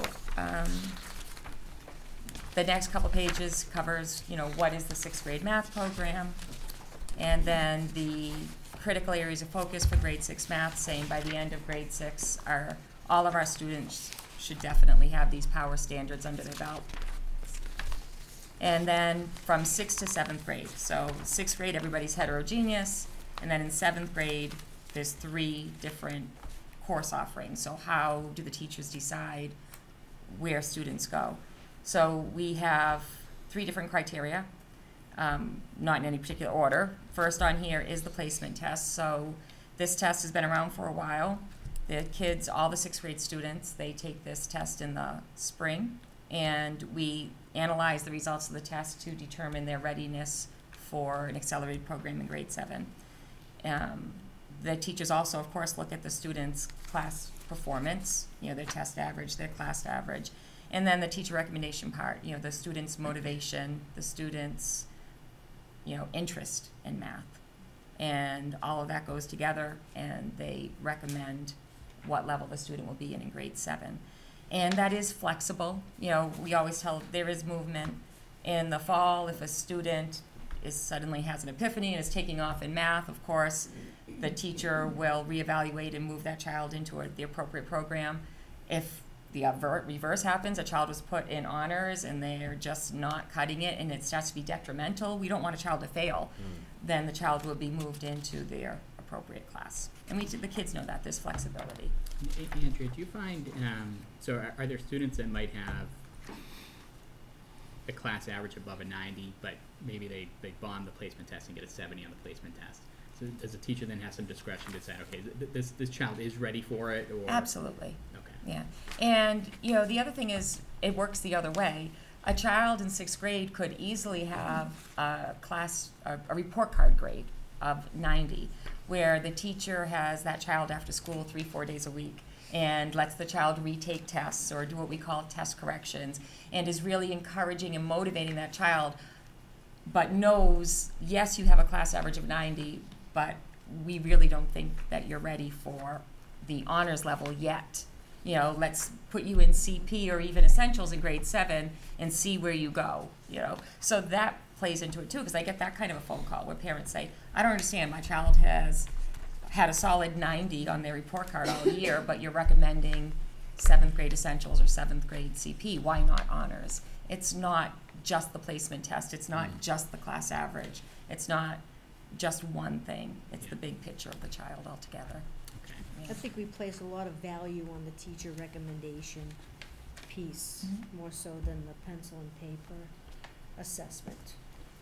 Good. One thing I want to reinforce too is we're getting a lot of, well, some, I don't want to say a lot, and I think you probably feel these questions too, but parents who feel like there's a misconception that the pre-algebra essentials class is somehow below grade level, when the reality is the essentials courses in 7th grade and 8th grade are the grade level course, but it feels almost like it's below grade level because we offer these other accelerated programs, but the reality is those essentials courses are the grade level course. So yeah, that's one call I get a lot from parents as the CTL, saying, why was my child put in the low class? I'm like, no, we don't have a low class. There's no low classes at Stacy. We don't have, it doesn't exist. And just clearing up that confusion is, you know, a big thing for them. And that's one of the reasons we wanted to have this math night too, to make sure everybody who wants to come out and hear and ask these questions can do that instead of making those individual phone calls and emails. And I'm just gonna throw one thing out there, 'cause when did we start this kind of path? Was it a couple of years ago? Mhm. And it's amazing that we've already seen tremendous results. I'm very Isn't it? pleased by that. It's awesome. But I wanna, like, philosophically, I threw this out to the math department in the middle school too, is we want students to challenge themselves, and we want students to push themselves. But, you know, and Andrea made a great point, not to the point where somebody's up crying every night because they can't manage it. But I'm for access to, you know, the highest course possible, and I say that in any setting, and I think we're moving in that direction. So it makes me, and I'm crying for a different reason inside. I'm And the very key word happy. there is access. We want everybody to have access to it. Mhm. Yeah, and I think it's just awesome. So then it goes over the power standards for grade 7, and this is also for parents to know. By the end of grade 7, your child should be very secure in these 4 power standards. And then from 7th grade to 8th grade, the 7th grade teachers go through a very similar process of saying, okay, now these kids are going into grade 8. Am I going to recommend the high school Algebra 1 honors class in grade 8? That's a big undertaking. Or am I going to recommend the Algebra 1 CP, or am I going to recommend the standard grade 8 curriculum for the student? And they have their requirements, and it's the same thing. There's flexibility. And then in grade 8, the big difference is there are 2 books. So grade 7, all 3 levels are using the exact same book. In grade 8, the Algebra 1 classes are using the Algebra 1 textbook that the high school uses. Right. The Essentials class is using the Glencoe Course 3 Common Core State Standard grade 8 level book. And then it goes the power standards for the grade 8 curriculum, which of course the Algebra 1 students have to cover as well, even though they're also covering all the Algebra 1 standards that are required.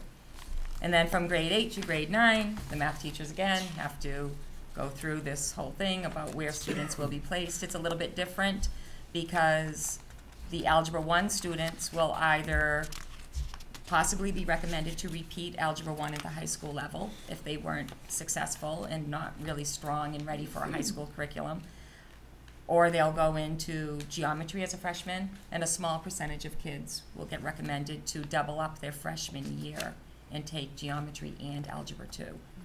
And Mary can talk to you more about that. Right, so we put together 3 slides that talk about where the Essentials kids would be placed, where the Algebra 1 CP kids would be placed, and where the Honors Algebra 1 kids would be placed. So the next slide you have is for the Algebra Essentials. We don't have a placement test. There is no placement test at this point. We are planning on working on that later in the spring, maybe in the summer, and incorporate that into the 8th grade the following year. But again, as I said, we rely heavily on teacher recommendation because they are with those students day in and day out. They see what they can do on a regular basis, and we have them look at their class average. Now, in terms of class average, I like to look at test averages, quiz averages versus homework, etc. Because as Andrea said, sometimes you have that kid that really is plugs away. Are they necessarily ready for the fast-paced, abstract math that they could see in geometry? So the Algebra Essentials students have 3 courses that they could take at the high school. They can take the Algebra Concepts class, which is an Algebra 1 course as well. Some of those students in that course also take our MCAS remediation class because they need more time working on the math to be successful. Most of those students will take the Algebra 1 CP. So we'll have a small handful taking the concepts. We'll have a majority of students taking the Algebra 1 CP, and then we will have the handful of students that are ready and committed to doing an Algebra 1 honors at the high school. Their college prep students are on the following page. You know, we call them college prep courses, but they're not stuck in that track. They can move on to the geometry honors. So, again, if the teacher feels that they are committed to a rigorous course, they could move on to geometry honors as a freshman as opposed to the CP. I did put a bullet in there which talks about continuation in the honors track, because there would be some content gaps from students taking the Algebra 1 CP to remaining in an honors track Algebra 2. And those would be addressed either by remediation over the summer, or, you know, we could do something with the students to fill the gap. And then we have our honors students, the Algebra 1 honors students coming from the 8th grade. There is possibility, as Andrew said, that they would repeat the Algebra 1 honors course at the high school. They could move into the geometry CP if they have not been successful with the pace or the content in the Algebra 1 honors course. They could take the geometry honors, or, as she said, they could take two concurrently, the geometry honors and the Algebra 2 honors. And we do have most of those students that were taking the Algebra 1 honors doing that this year. They're gonna double up. They've been doubling up, right. Oh, good for them. And I think Do you want to the talk last- about the Connect Ed? You want me to talk a little bit about that? The other thing that we have at Stacy, which I think is awesome with our new Glencoe program, is the online resource that came with it, the Connect Ed package. So every student has their ebook online, they have tutorials online, they have such a wealth of information, they have practice tests, they have reteaching, they have everything they could possibly want online for their program. And then we also have, in addition to that, a program called Alex, and it's an online math tutor program that gives each student little individual knowledge checks throughout the year and assesses where they are in their current level of understanding and what skills they're ready to work on next. So the kids can work on their Alex program to individually and independently foster their math learning and move forward. So that's giving all students access to the full, rich curriculum on their own independently if they want. It's really cool. That's great. Yeah, we've had a few 6th grade students who completed the 6th grade level Alex, so we gave them access to the 7th grade level Alex, and we actually have, I think, 2 students right now working on 8th grade level Alex in 6th grade, which is pretty awesome. And Yeah. they can keep going. They can keep going, yeah. Great. Goes all the way to 12. That's great. All right, any questions regarding the math program? Let me just jump, so Mr. Chairman, yeah, so thank you ladies for coming in and thank you for the presentation. So, this is a piece that I'm pleased to see sort of the progression that's kind of going along with this. Just a couple of I want to make sure I have it straight in my head as well as some of the pieces when we get from the 8th grade to the high school, sort of that, making that leap. So, we sort of jump ahead to those pages here. So if I'm looking at, I just want to make sure I'm reading it correctly. So I'm looking at the page that says 8th to 9th grade placement. I just want to make sure I'm on the right Yeah. page here. Okay. So the 8th grade, 9th grade placement. So if I'm reading this correctly, so if I was in algebra concepts, and I got a class average of below 70. Right. If you were in the algebra essentials. In Yeah, the grade 8, algebra it's called essentials. essentials. In grade 9, it's called Concepts. concepts. Got it, okay. Right. So if I'm in 8th grade and if I'm in essentials, Right. and I get below a 70, Then your best recommendation is to take our algebra concepts. got it, okay. And that's what I just wanted to make sure is that we're all on the same page here and that we're going, okay. Mary, would those students generally also engage with the MCAS course as well? Most of those students are in the MCAS remediation class as well. Great, yeah, you touched on that. We did not have a grade 9 remediation class this year, but next year we do have quite a few students that have been recommended from the 8th grade to take the remediation course. This year we had the MCAS 10 remediation. So is the reason for that because the scores were better and their students did not need the support? Or whether is there another reason? We did have a 9th grade class that was supposed to move forward.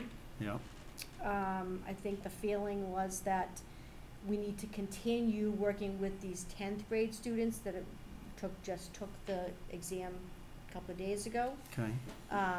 And so the 9th grade students had to forego that, and they took another elective, and we kept the 10th grade students and continued to reinforce concepts for their MCAS course. So I guess my question is why wouldn't we have just had both sets? Why wouldn't we have done both? Here's my concern. I hear you, and I'm actually very pleased to hear that we continue to support those 10th graders that still need the extra support. I think that's wonderful. I'm concerned we punted on 9th graders. And for the most part, that was not a math department decision, that was Okay. an administrative decision. And we did not have the staff to accommodate a 9th grade class as well as the 10th grade. Okay, so, I will say the students that were in 9th grade yep, also had science remediation yep, because of the biology MCAS that's coming up early June. yeah. So they continued with that versus going on an every other day basis. They continued with the science remediation throughout the course of the spring. All right, so I won't belabor that necessarily here this evening. I'm gonna give a little precluder to a future agenda item. We need to address this, like, post-haste, and it sounds like we're doing this already. When we talk about the report card for the schools, math is a lagging area for us. That's a problem, that we have an entire grade that needs additional, may potentially need MCAS support, that we didn't do it for. And that, I will, as a parent and as a school committee member, that'll keep me up a little bit late tonight. And that's, I'm not okay with that. That's not something, I can only speak for myself. I'm gonna ask as a future agenda item, this be something that we revisit to make sure that we're not taking a grade and punting on them, especially not in any area. It's not a surprise. Our math scores are low when we took an entire grade that may need MCAS support and didn't do it for them this year. That's a massive gap. Did you say that I we're doing agree. it for 9th grade next Next year? Yes, we are, which is good. I just wanna make sure we're For next continuing it all the year, way through. The scheduling, Mrs. Banach went and did the scheduling a couple of weeks ago, and she indicated to me that there is a group of freshmen that have been recommended for 9th grade MCAS remediation, and that she has put in slots into the schedule to accommodate those students. My other concern is what are we doing for 10th grade next year? Because now, if we don't carry, have 10th, so we the do. students, It's gonna yes, stay. absolutely, and it's gonna be, And then what about it's gonna 11th? be, it's gonna grow, actually. And then what about 11th grade?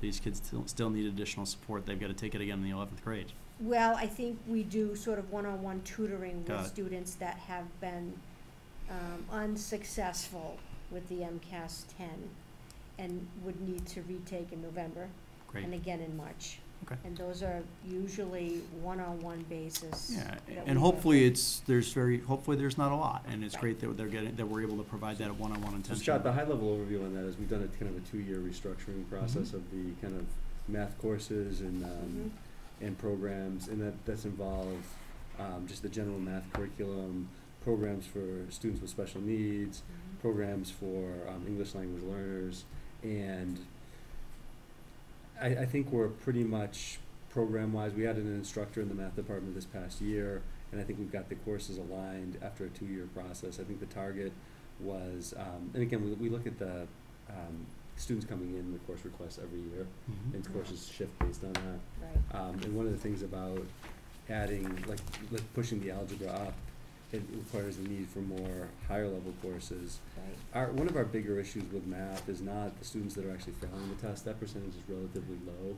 It's the students that fall into that needs improvement area that we really want to push. So the number of kids, and Mary's absolutely correct with this, the number of kids who actually do not pass the MCAS is very low, to the point where we wouldn't really necessarily hold the course. Because the numbers just aren't there.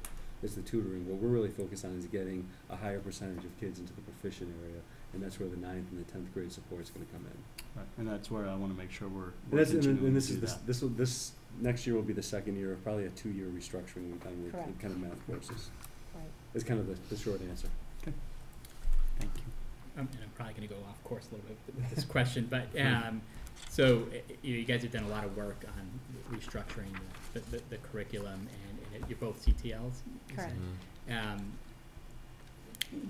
There's a number of different ways we can structure this, right? We keep the CTL structure, or we could have department heads that oversee the curriculum, right? Any thoughts or ideas as to which structure is more effective? Are we better off having department heads? Are we better off having CTLs? Like, what's the right? Maybe it's a question for you guys. I don't know. I guess for a CTL, that's a personal preference in terms of if you're going to take away some of my classes from me, I love to be in the classroom. So it's got to be a give and take there, you know. So, well, and I think you're making a good point. I think the difference between the two titles is the CTL is paid a stipend and the work is on their prep or after school, before school. Where a department head, you're paying basically to teach one or two less courses, but be in the classroom and observing and coaching, which I think is very valuable. But I think it takes a different kind of person too. It's not necessarily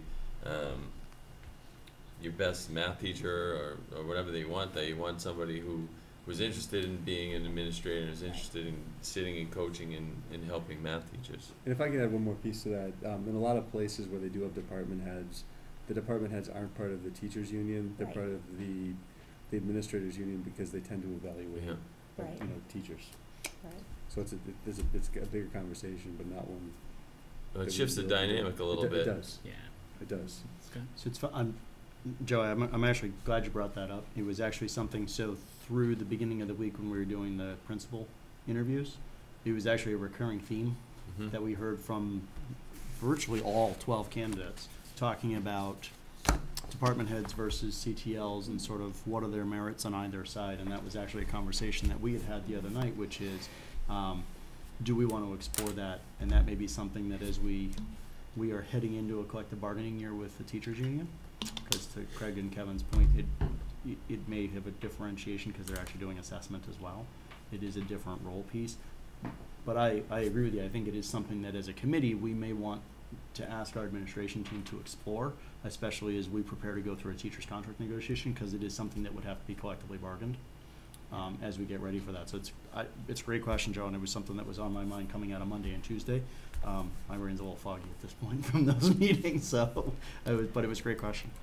And there's obviously contractual implications. There's financial implications as well, because now we'll have to potentially hire another teacher to fill that space. But I think it also alleviates some of the burden that's placed on the administration in terms of observations and reviews, and it allows you to really provide. Well, you have a content specialist that's going into the classroom too, across all the departments, which is important. Right. Again, if I teach 5 classes right now, I wouldn't want to go down to 2 classes of students. That's my preference. Perfect, you're hired. Any other questions or comments? No? Well, thank you very much for coming in tonight. Nice job. Appreciate it. Thanks, you guys. Thank you. Welcome, Jen.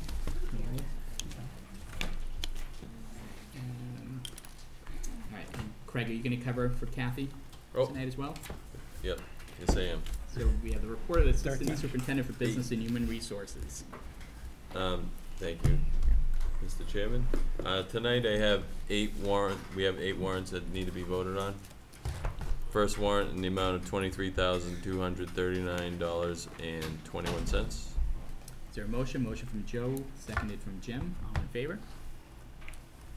Second in the amount of $272,143.93. There's a motion. Motion from John, seconded by Scott. All in favor?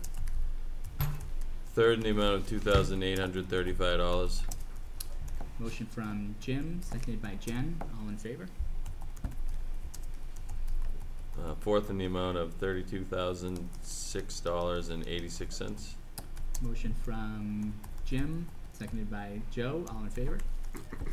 Fifth in the amount of $170,644.33. Motion from Scott, seconded by John. All in favor? Sixth, in the amount of $4,463.64. Motion from Jen, seconded by Jim. All in favor? Seventh, in the amount of $400. Motion from John, seconded by Scott. All in favor? And the eighth and final, $240.02. Motion from Joe, seconded by Jen. All in favor? And there are no gifts tonight, I believe. Okay. And then we have a FY17 budget update, right? I think there was a handout for the committee. Yep, should have been a handout in your packet. Alright, the subcommittee update, there was no, the climate culture morale meeting has to be rescheduled this week, so no updates there. I don't believe there are any other subcommittee updates since the last meeting.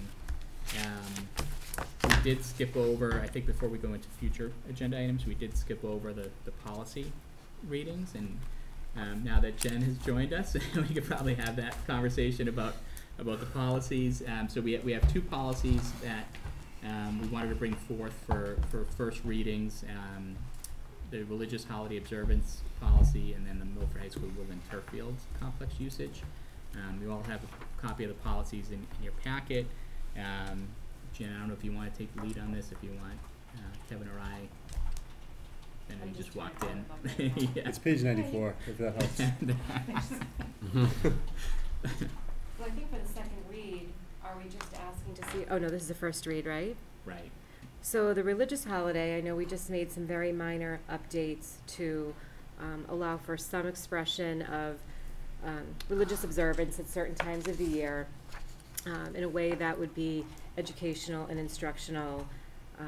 I think that we talked about setting aside a certain part of each school building that could be used for faculty and students to put some kind of a display out. I think that was about the only change that we made. And that's on page 95 in the packet too. Thank you, Just page for people's 95, reference. okay. And if all of you recall, there was obviously a lot of confusion around the policy last holiday season. If I recall, it wasn't necessarily that the language in the policy was flawed, but that people misinterpreted it. And part of that is, I think we can communicate the policy better to the staff. We're certainly going to do that this year. And then to Jen's point, we did incorporate some language to allow for freedom of expression in certain common areas in the schools. And there was some confusion too around personal expressions, which is already outlined in the policy, and I think we just need to clarify that with staff again heading into the 2017-18 school year. Can I make one question? Or I have one question actually. I don't know if I overlooked this from last time, but with the freedom of expression, it kind of looks like it only pertains to students. Are we going to include teachers in this as well? We could definitely add that, and something we could look at. Yep. I think because I think that would be, I think from where this stemmed, it was a teacher or something that was involved. Absolutely. And I don't see any of that referenced in here at all. Absolutely. So I can definitely. It's a good It catch. is a good point. Mr. Chairman, if I may. Yes. So I actually, so a similar question to Joey as well, which is, the freedom of expression piece. Again, that it is only speaking to students and not to teachers.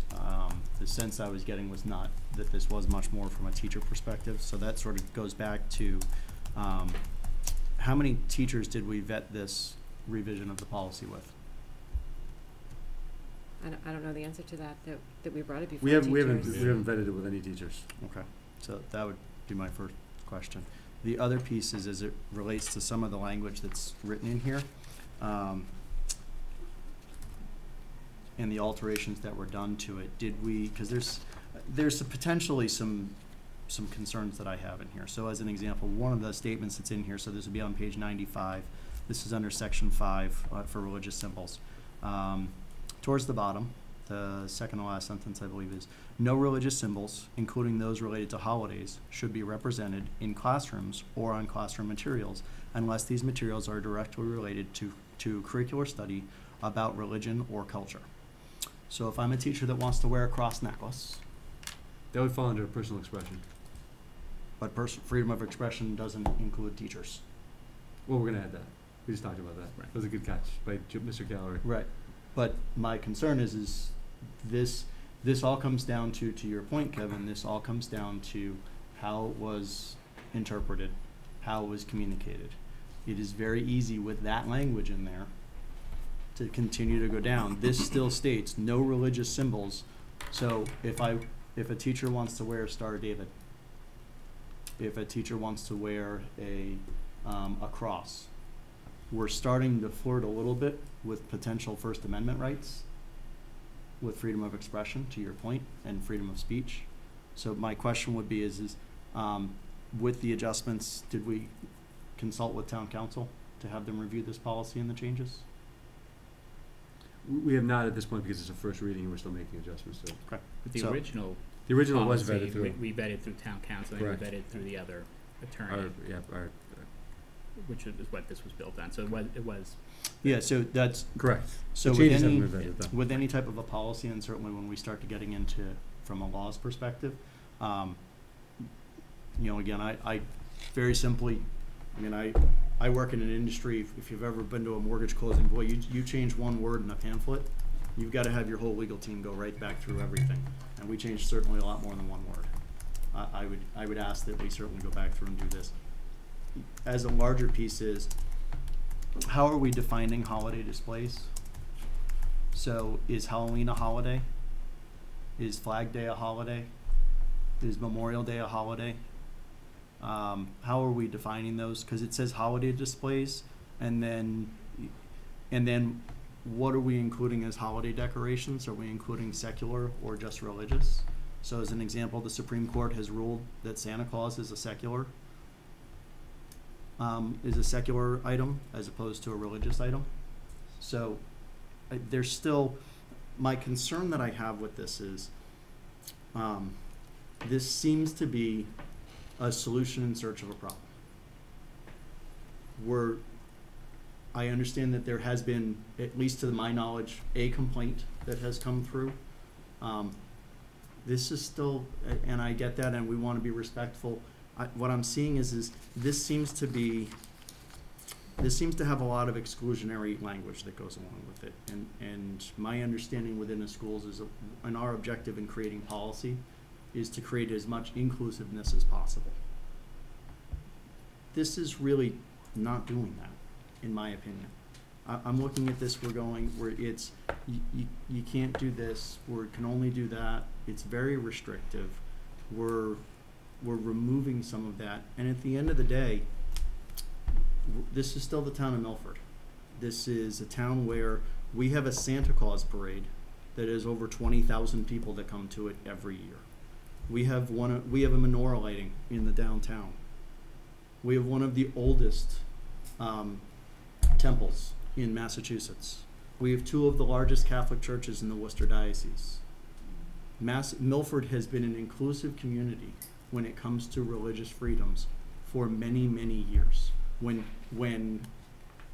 individuals that were members of the synagogue weren't allowed to, when there were still restricted communities, people couldn't move into other towns. They moved to Milford because we have one of the oldest synagogues in the state.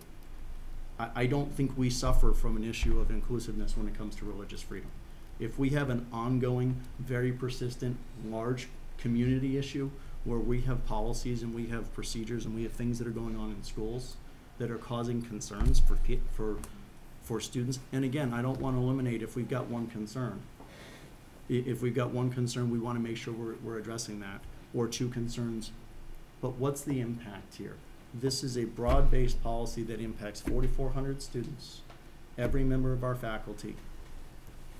And to deny religion is to deny the history of the world. Every civilization in the world grew up around some sort of religion. If we're talking about the whole idea behind, and the first talks about the first part of the first page on page 94, it talks about the separation of church and state.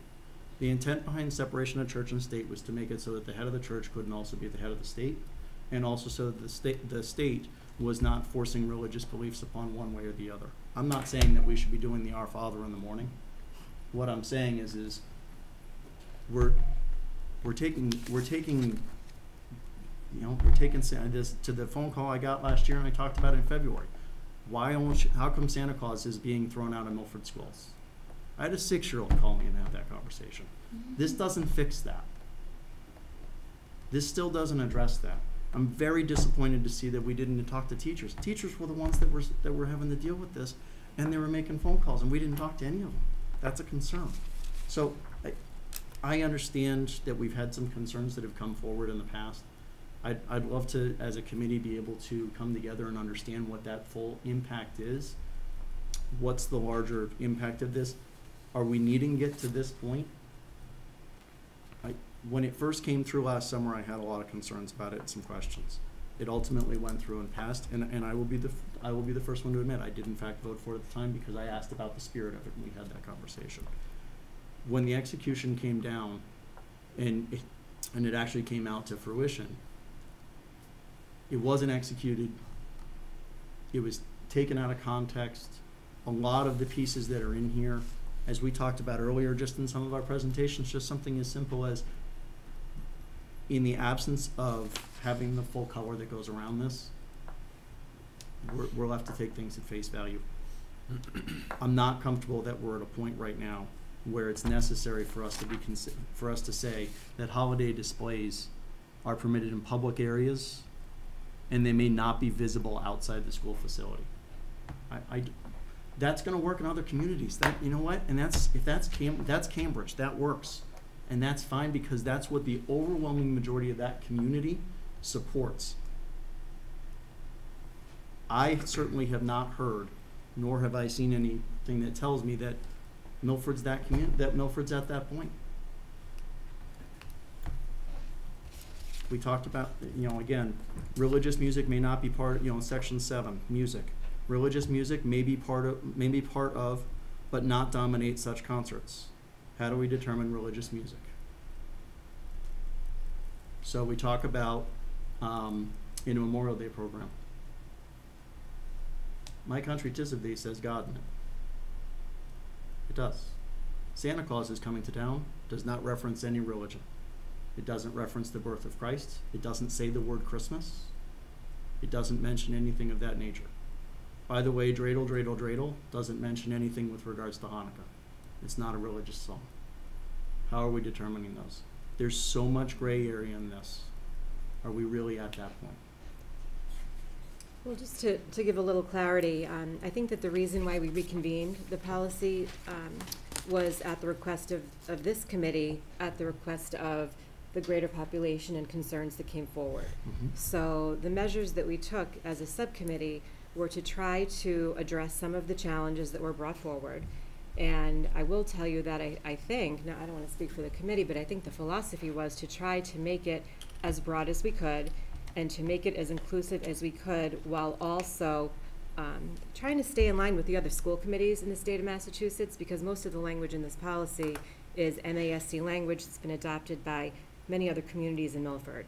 So what I can tell you, as someone who is a religious minority in the town of Milford, I can think back to before I even had children, watching on cable TV the December concert and being overwhelmed by the disproportionate amount of religious music and holiday music in my estimation. I didn't think that was appropriate for a school concert. And I remember reaching out to Jose Vieira at the time because he was the assistant superintendent. And fast forward multiple years, I will tell you that as one member of the school community, I do feel concerned when I can look at the outside of a building and look into an administration office window and see a display of Christmas lights. I don't think that's appropriate given the vast number of religions that we have in our schools. I think another reason, and something that I tried to focus in on last December or whenever it was when we talked about this, is the amount of distractions that go on in a school. And when you work in a school day in and day out at this time of year, it's a very challenging time of year for a number of students. And you're right, they're inundated. It's in the town hall, it's in the stores, it's everywhere. And you can make a choice as a family not to go to those places, but you can't make a choice as a child not to walk into a school. And unfortunately, we had a couple of situations where symbols that, you're right, not religious symbols, secular symbols and elf on the shelf and other such items were being used in really inappropriate ways in the classrooms. And what I find in my position is that when you don't have any boundaries, people take liberties to do what they want, and sometimes it goes too far. So I think our purpose in this was to try to put some parameters on it, and unfortunately, I think what happened, and I mean, this can happen in any place where you have something new. I think the interpretation got a little out of hand, and I think people did get to the point where things were misinterpreted. And as I think we've said around this table multiple times, it wasn't that somebody can't wear a necklace or a sweater or any of that stuff. So I think that what was probably the most lacking in this was the understanding on the part of staff, the understanding maybe on the part of administration of what this was going to look like and play out.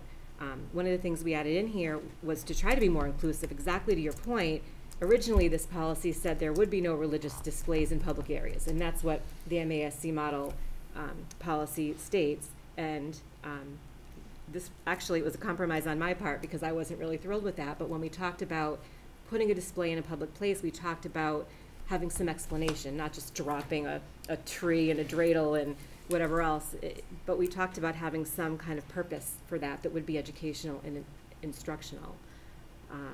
So, you know, clearly we did not vet this with teachers, and I'd be happy to go back, but honestly, I'm almost tempted to say if we go back, I'd almost like to see it go back to what we had originally, where even like you said, the original language was should be represented on teacher-generated papers and materials. So I think there are some things that we could be more clear on.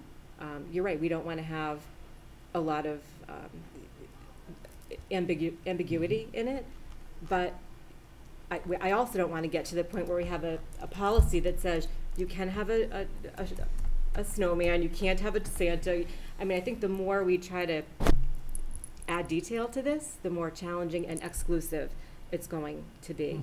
And I think the other piece of this is trying to celebrate, you're right, that there are so many religions and beliefs in Milford, and we do want to be able to celebrate all of them without imposing one or two of the most prominent Christmas, December, type holidays in the schools.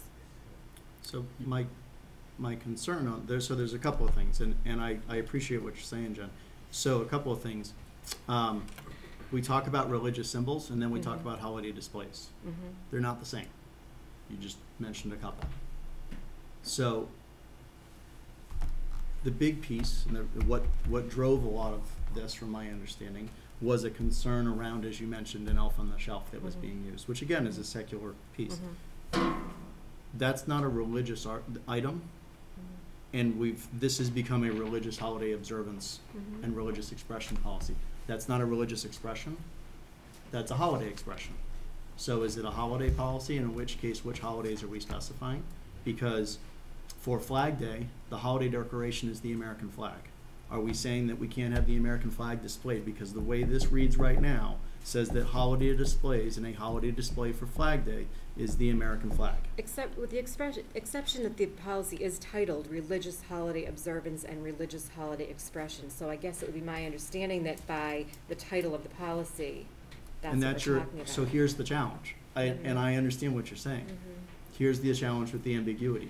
It's related to religious holidays, and it says religious holiday observance and religious policies. It is left open to pretty broad interpretation of, okay, what holidays, and rather than be exclusive and say, in my opinion, rather than say, to your point, I would not feel comfortable driving by any school and only seeing Christmas lights out. I wouldn't. I would much rather see Christmas lights and a menorah, and us recognizing all religious celebrations that are going on at that time, and have those be prominently displayed throughout the schools, visible to the public as they drive by, but encompassing all of them rather than saying none of them. And that's where this is coming into play. What we're saying is because rather than include everybody, we're going to include no one. And that's where my concern comes in. Yes, we've got it in public places, but why would we say, I would love to have a menorah out there. We have one in town. Our synagogue just celebrated 150 years, I believe. Rabbi Mindy speaks at almost every public event, as does one of the priests from almost every church that comes in. I'm not sure why at the schools why it's okay for Town Park, which is publicly funded and is town-owned property, it's okay to display a menorah, and why at the schools we're trying to eliminate that. Why would it be okay to have a Christmas tree in Town Square, but not okay in the schools for us to display it, again, prominently? And again, we can do it in public places, but why not have that freedom of expression? Why is it being so limiting on that? That's the piece that I'd rather see us be far more expansive on that piece. And again, it's open for interpretation. It says holidays. Okay, well, Halloween is a religious holiday for some. In addition to for some children, and we have these in the Milford community, for some children, the only Thanksgiving celebration they get is the one they get in school. The only Christmas celebration or Hanukkah celebration or any other religious celebration that they may receive is the one that they have at school. To your point, I remember being at Woodland School and Jan Carlin coming in and teaching us how to make potato latkes during Hanukkah. That had nothing to do with a lesson plan. It was done during recess. But there's That's nothing in an this that inclusive- prohibits that. That's not prohibited by this policy. It says that you can only do it as it relates to curriculum. That wasn't curriculum related. It was done during snack time. But a teacher can, there are many different ways you can work a tradition into your curriculum. So if you start talking about customs, traditions, that's an educational piece. To me, a live educational activity is different from a school that's decorated like a holiday scene. And to the point about Halloween, that's something else that did come up in our meeting, and we are actually talking about some alternatives because that is becoming more of a tradition that feels exclusive if we're talking simply about Halloween and costumes because of the number of kids that aren't participating. So are we now classifying, and that's, so again, I still believe that, in my opinion, I don't believe we're at a place where this is a policy that necessarily belongs in the town, is needed in the town of Milford at this point. So that being said, I understand that, this is, it just, there's not, and this may be oversimplifying it, it just doesn't seem to pass the common sense test for me. There's so many other things. So this is our policy. Okay, and I'm making a motion that it be abandoned right now. Okay. Well, can I ask a question about the policy before you make any motion? Sure. I know that's not real formal procedure, but and I agree with many points from both of these conversations, but from a simple perspective, you said this is a religious policy, and we've had the conversation that Christmas is basically secular in nature. So can we put a Christmas tree out front based on this proposed policy? And again, No, holiday lights. we can't. But Christmas is, what you said, it's not a religious. No, Christmas is a religious holiday. Right, but Christmas trees. I think it was Christmas tree. I'm sorry, Christmas tree. A Christmas tree by the Supreme Court was not considered a religious symbol. That's what I meant. That's I'm the sorry, the difference. Christmas tree. Christmas Obviously, is Christmas a is a religious religious holiday. holiday. Is. But so by this It's very policy right complicated. now, would that Christmas tree be allowed out front?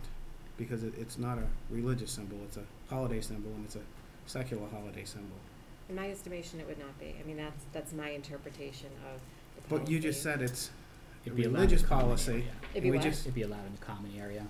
Because this policy states that you can have a common area with For some kind of religious. instructional bent to it. And I'm not agreeing or disagreeing with your Right, point. no, I'm I'm not- trying to right. maybe point out a flaw in Right. whether, if we agree on this policy or not, maybe there's a flaw in the policy in itself that's a secular object or a secular holiday, secular object for a religious holiday. I don't know what I'm trying to say But right it's a now. secular object that's representative of a religious holiday. But here's the problem, Jen, the Supreme Court disagrees with you.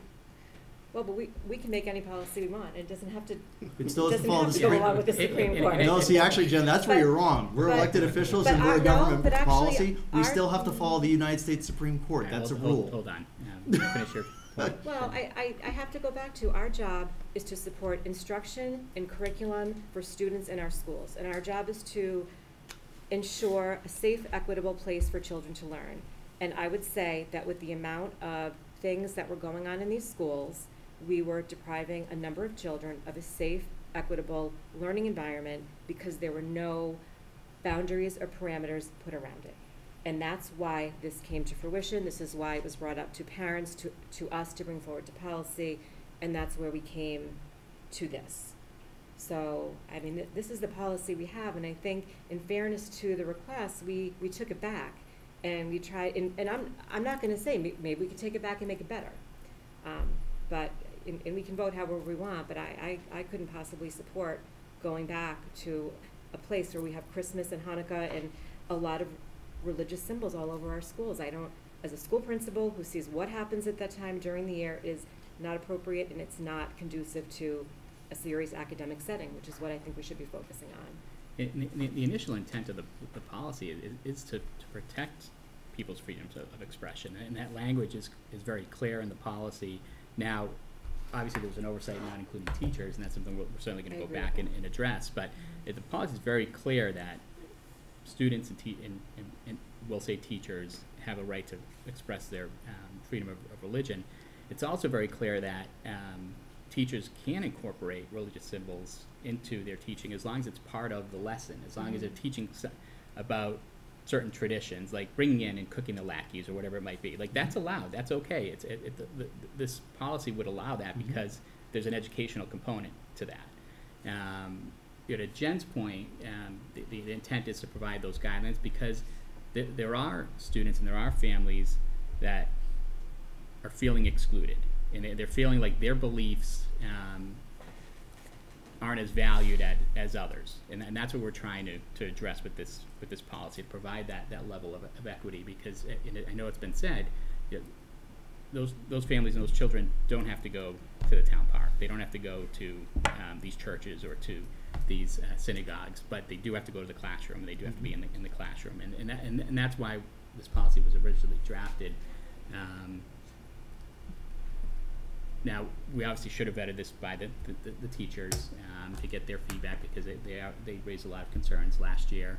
We need to add that language about the teachers' freedom of expression, so maybe we just take this back, add that language, vet it with the teachers, get some feedback from the teachers, and then we bring it back for another reading.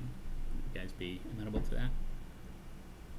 Yeah, I just wanted to kind of reiterate what Jen said earlier. I think one of the biggest problems with this policy last year was the misinterpretation of it.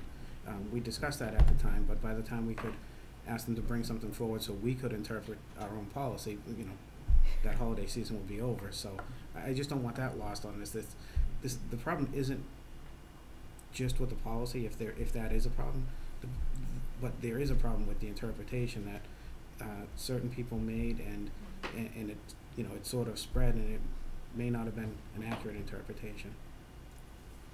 And I think, to that point, I think the pieces, it's definitely a difference of opinion.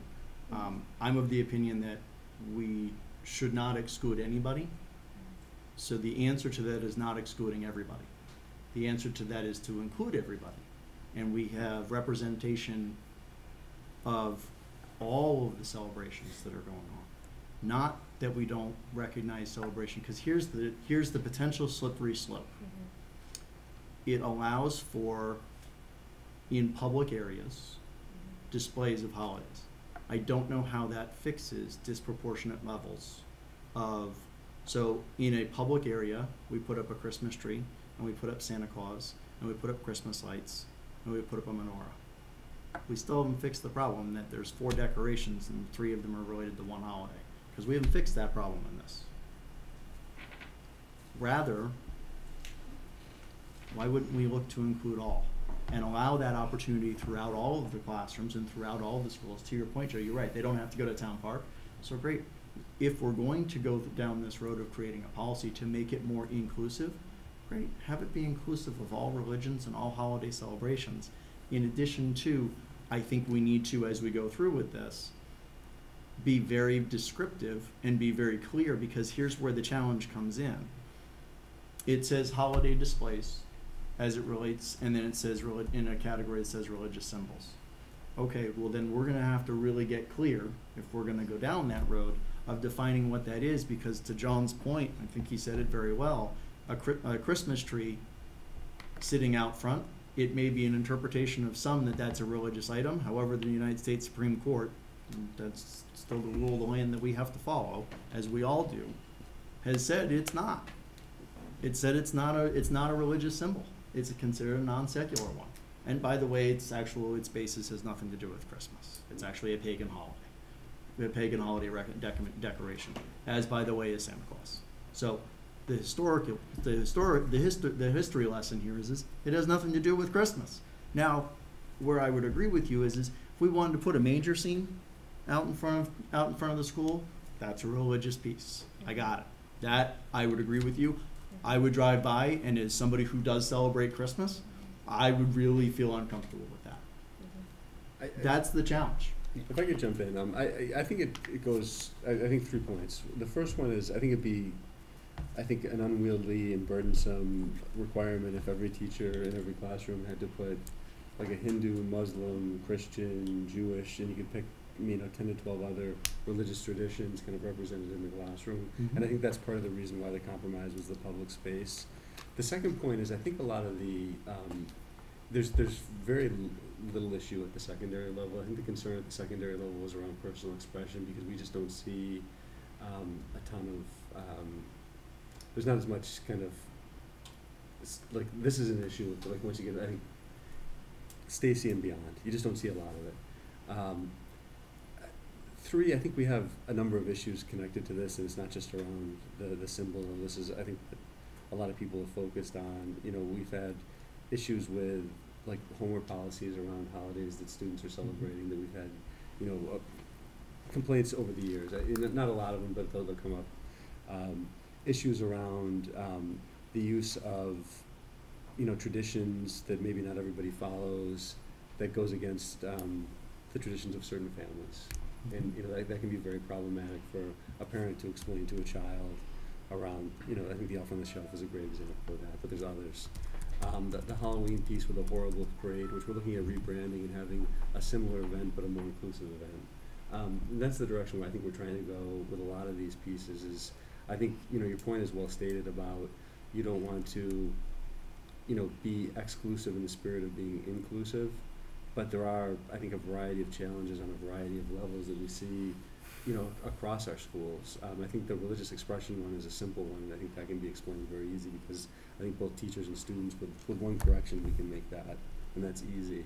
I think the holiday piece, I think, is going to be complicated, and we're going to have, I think, questions about what's a symbol, what isn't a symbol. But I think to say, classroom teachers would have to represent all traditions or a lot of traditions, I think would be challenging for a lot of teachers and not something they would want to spend, and I could be wrong, but I think a lot of teachers wouldn't want to spend a ton of time trying to represent every single holiday tradition in every single classroom, and I think that's where the public space piece, I think, is a reasonable compromise because I think one of the things we talked about at the subcommittee level is that, we'd have schools develop committees to kind of put together a display maybe in December that represented the traditions of, and again, I don't think we're ever going to catch everybody, but the vast majority of, the students or family traditions in the school, and try to connect kind of an educational purpose to it, because it does get, I could talk to Tim, Lisa, or Lisa, and it does get very difficult to maintain focus, that week before the December vacation.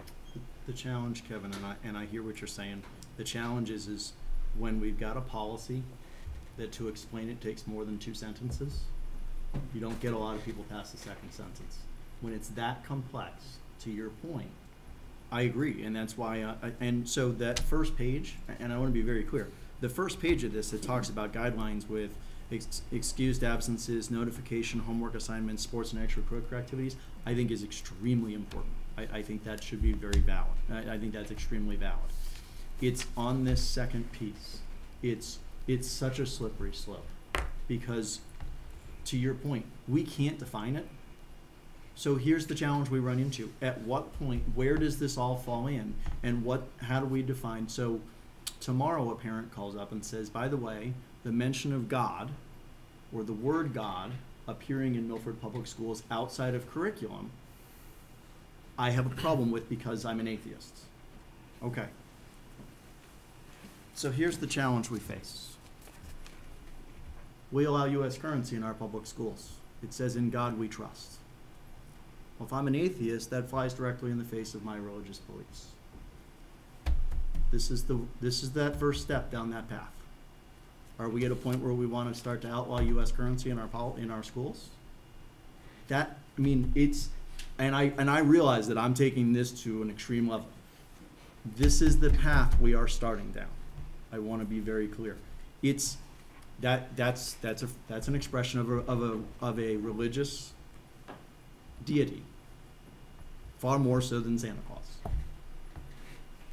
So One thing I will say in having implemented a policy like this in 2 other school districts is that one benefit of it, agreeing that this is not a black and white topic. You're right. Anytime you talk about religion, it's going to take more than 2 minutes because, to your point, it's vast, it's personal, it's huge.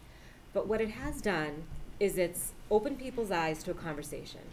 And so what I've always guided people at this time of year is to say, if you have a question about something, talk to a colleague.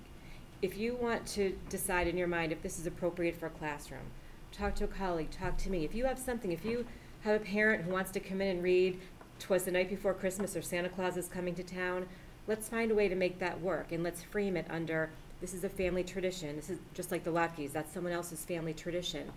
And if you're looking at a math paper and you have a whole bunch of addition problems that are sitting inside of Santa Claus bodies, even if it's a secular object or symbol, I don't see where that has a place in a math lesson.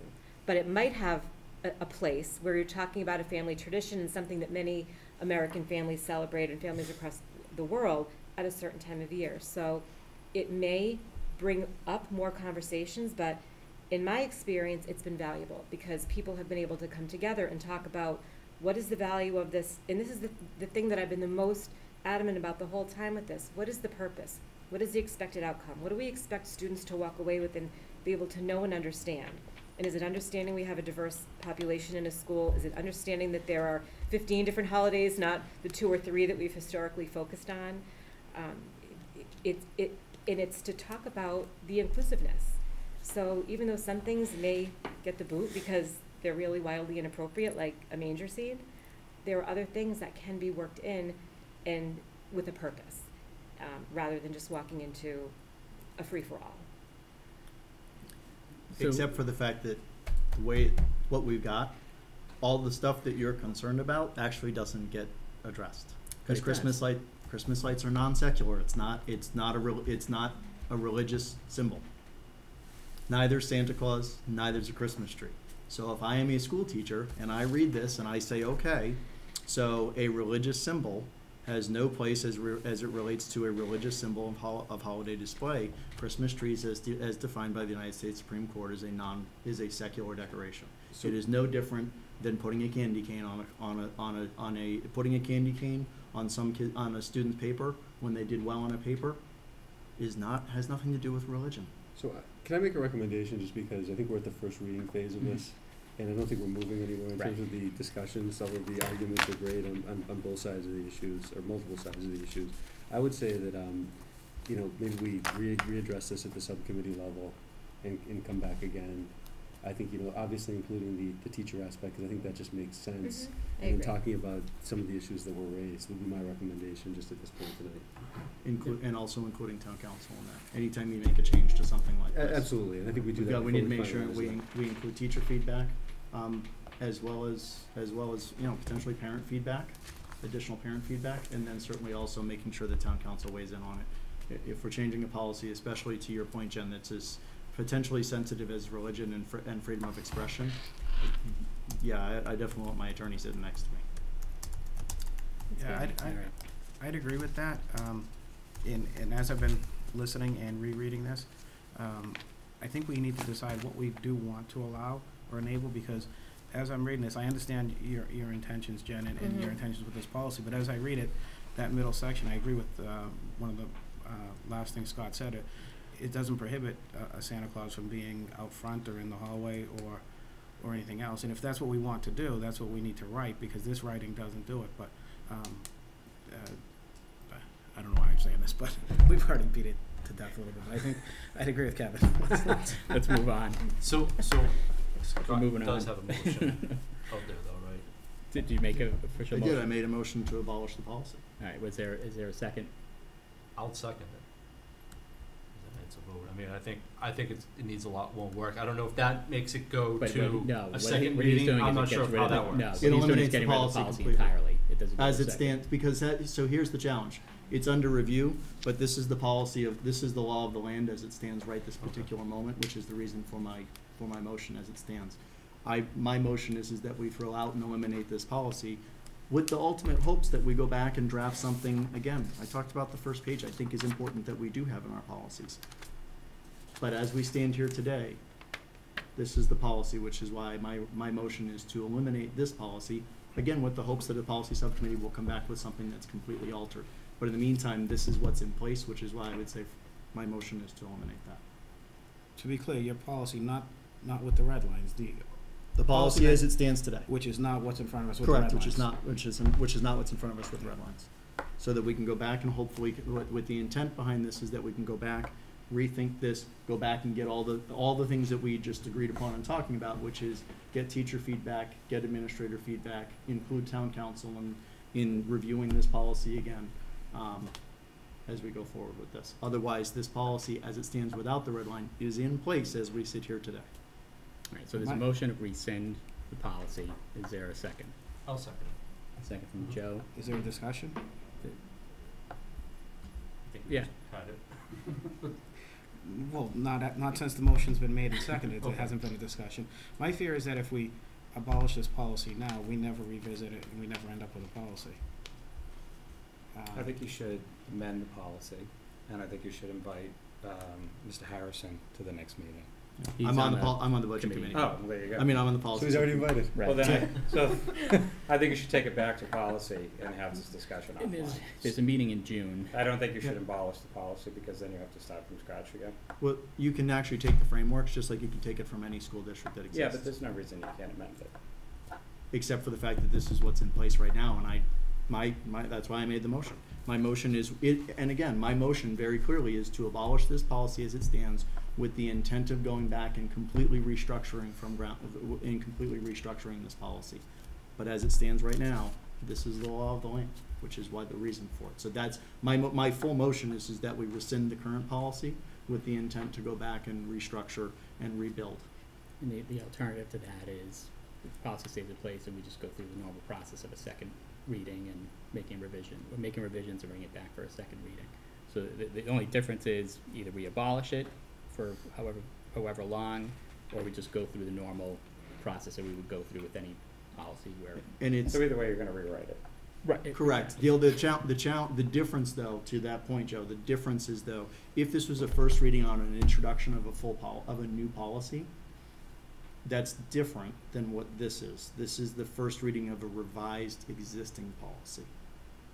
So, yes, either way it's gonna go back, but it's the same thing as saying, we have a policy in place that says you can't have water bottles in school. And we say we wanna go back and say, well, we really don't, it's not that we don't want water bottles, it's that we don't want the kids flipping them.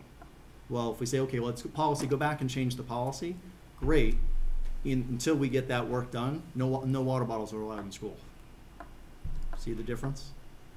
All right, That's so we have where a the difference motion comes in. and we have And we have a second. a second. Can I put just two more quick things on the table, just so everybody's. I really want to know, move on. I know you do. Go I know ahead. you do, but I just want to make sure everybody's clear. Yeah. The policy was, two things. One, it was based on MASC model language, which is what we base a lot of our policies on. And the second piece is that the original policy was vetted through our attorneys. So I just want to make sure that all the committee members are aware of both Well, those and points. if I could just add, I think the issue with the policy as it stands was perhaps the presentation and certainly the interpretation of the policy. And so, given the fact that we spent a lot of time working and using the model language, and that we've been open as a policy subcommittee and as a full committee to going back and revisiting, and that our administration is open to going back and revisiting Absolutely. and clarifying for next year, and considering the fact that we don't have any religious holidays that I'm aware of between now and next December, I couldn't support abolishing it, but I can support going back and revisiting it and trying to make it feel more comfortable for everybody, and going through all the vetting processes that you talked about. All right, so we have a motion from Scott, a second from Joe. Is everyone in favor of abolishing the policy? All right, so 2-4. 2-4. So we'll continue with the normal process. 2 to 3. 2 to 3. Point of order, you actually. wanna ask all opposed, as a point of Oh, order. all right, good. So, all opposed? All right, so 4 opposed and 2 in favor. All right, so we'll follow the process. We'll come back to the subcommittee, and the subcommittee will have some discussion around it, and obviously bring the teachers into the loop and bring council into the loop. All right, so the next policy shouldn't be as controversial. I was We at a have- lovely concert at Stacy Middle School, and I came back and said, "Oh, look, they've already dealt with that! Yay!" Thomas Hamilton. Excellent.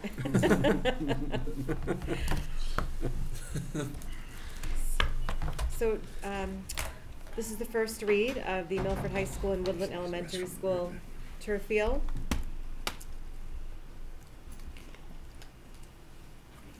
Couple of things that I think were notable changes is we made an adjustment to the dates by which people needed to apply for use of the fields, and that was to help out with scheduling, make that easier for everyone and more effective.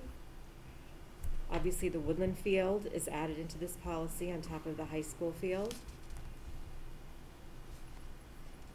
We made a slight shift to the fee for outside groups for the use of the Milford High School field, turf stadium.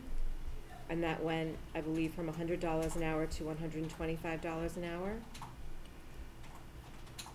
Can I ask one quick question? Yes. Why would the elementary school not be 125 either? Is that because like no stands, no concessions, any of that So- stuff? It's not as big. Okay, Mhm. that's what I thought. Thank you. Was there anything else, Joe, that? No, came that up was as a that was it. It was really significant incorporating changes? Woodland was the big thing, right? Because Mhm. we Yeah. didn't have language for Woodland in place before, Yeah. and then the slight fee adjustment, and that's again just to reiterate or underscore that only applies to all Mhm. other groups beyond the Milford Youth Organizations and the Right. adult organizations. Mhm. Just a quick question on that. Do we know of any other, because we ran into this when we did, I was on the committee, I was on the policy subcommittee when we devised the first one, and it was, believe it or not, a longer conversation than what we just had on the last policy. And there were about 95 parents at a meeting as a Okay. result. So, with regards to that, are we aware of any other youth organizations that are Milford-based? That we haven't listed here. Yeah. No, not Okay. that would use the field. There's Perfect. obviously other Milford organizations, but they wouldn't necessarily Right, use exactly. the That's field. why I just want to Yeah. make sure, if we go through and do this stuff, I just want to make sure, because it's, Right. it was standing room only the last time we introduced Do you this. remember what was left out that time? What organization? It was Maybe cost lacrosse. related. Oh, okay, okay, It wasn't regards to that, but just, it was a okay. touchy policy as relates to costs, but it was a lot of other things that were in there too, so I just want to make Okay. sure.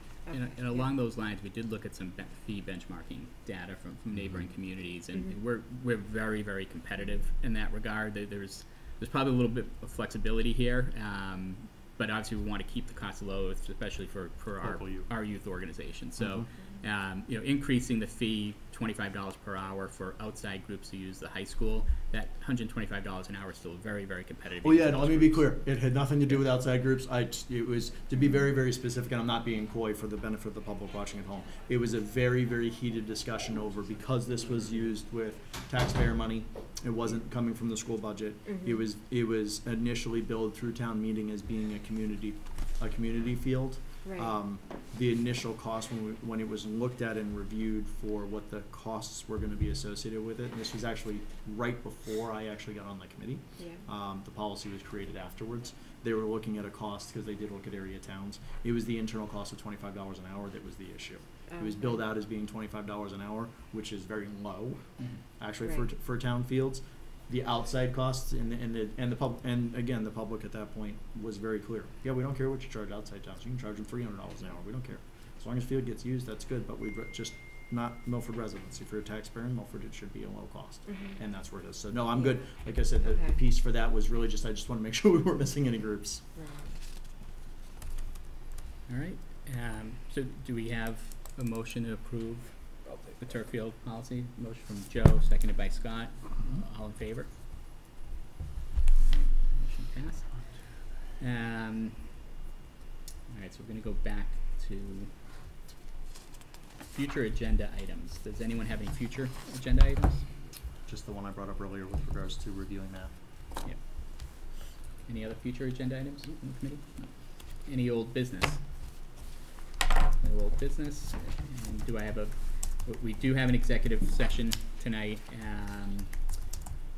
There was to discuss an MTA grievance. We will not be returning from executive session. It does require a roll call to go into executive session. Yeah. Jim? Yes. Yep. Yes. Yes. Yes. Yes. All right, so we'll be going into executive session, and do we have a motion to adjourn? Motion from Scott, seconded by John. All in favor? All right, thank you.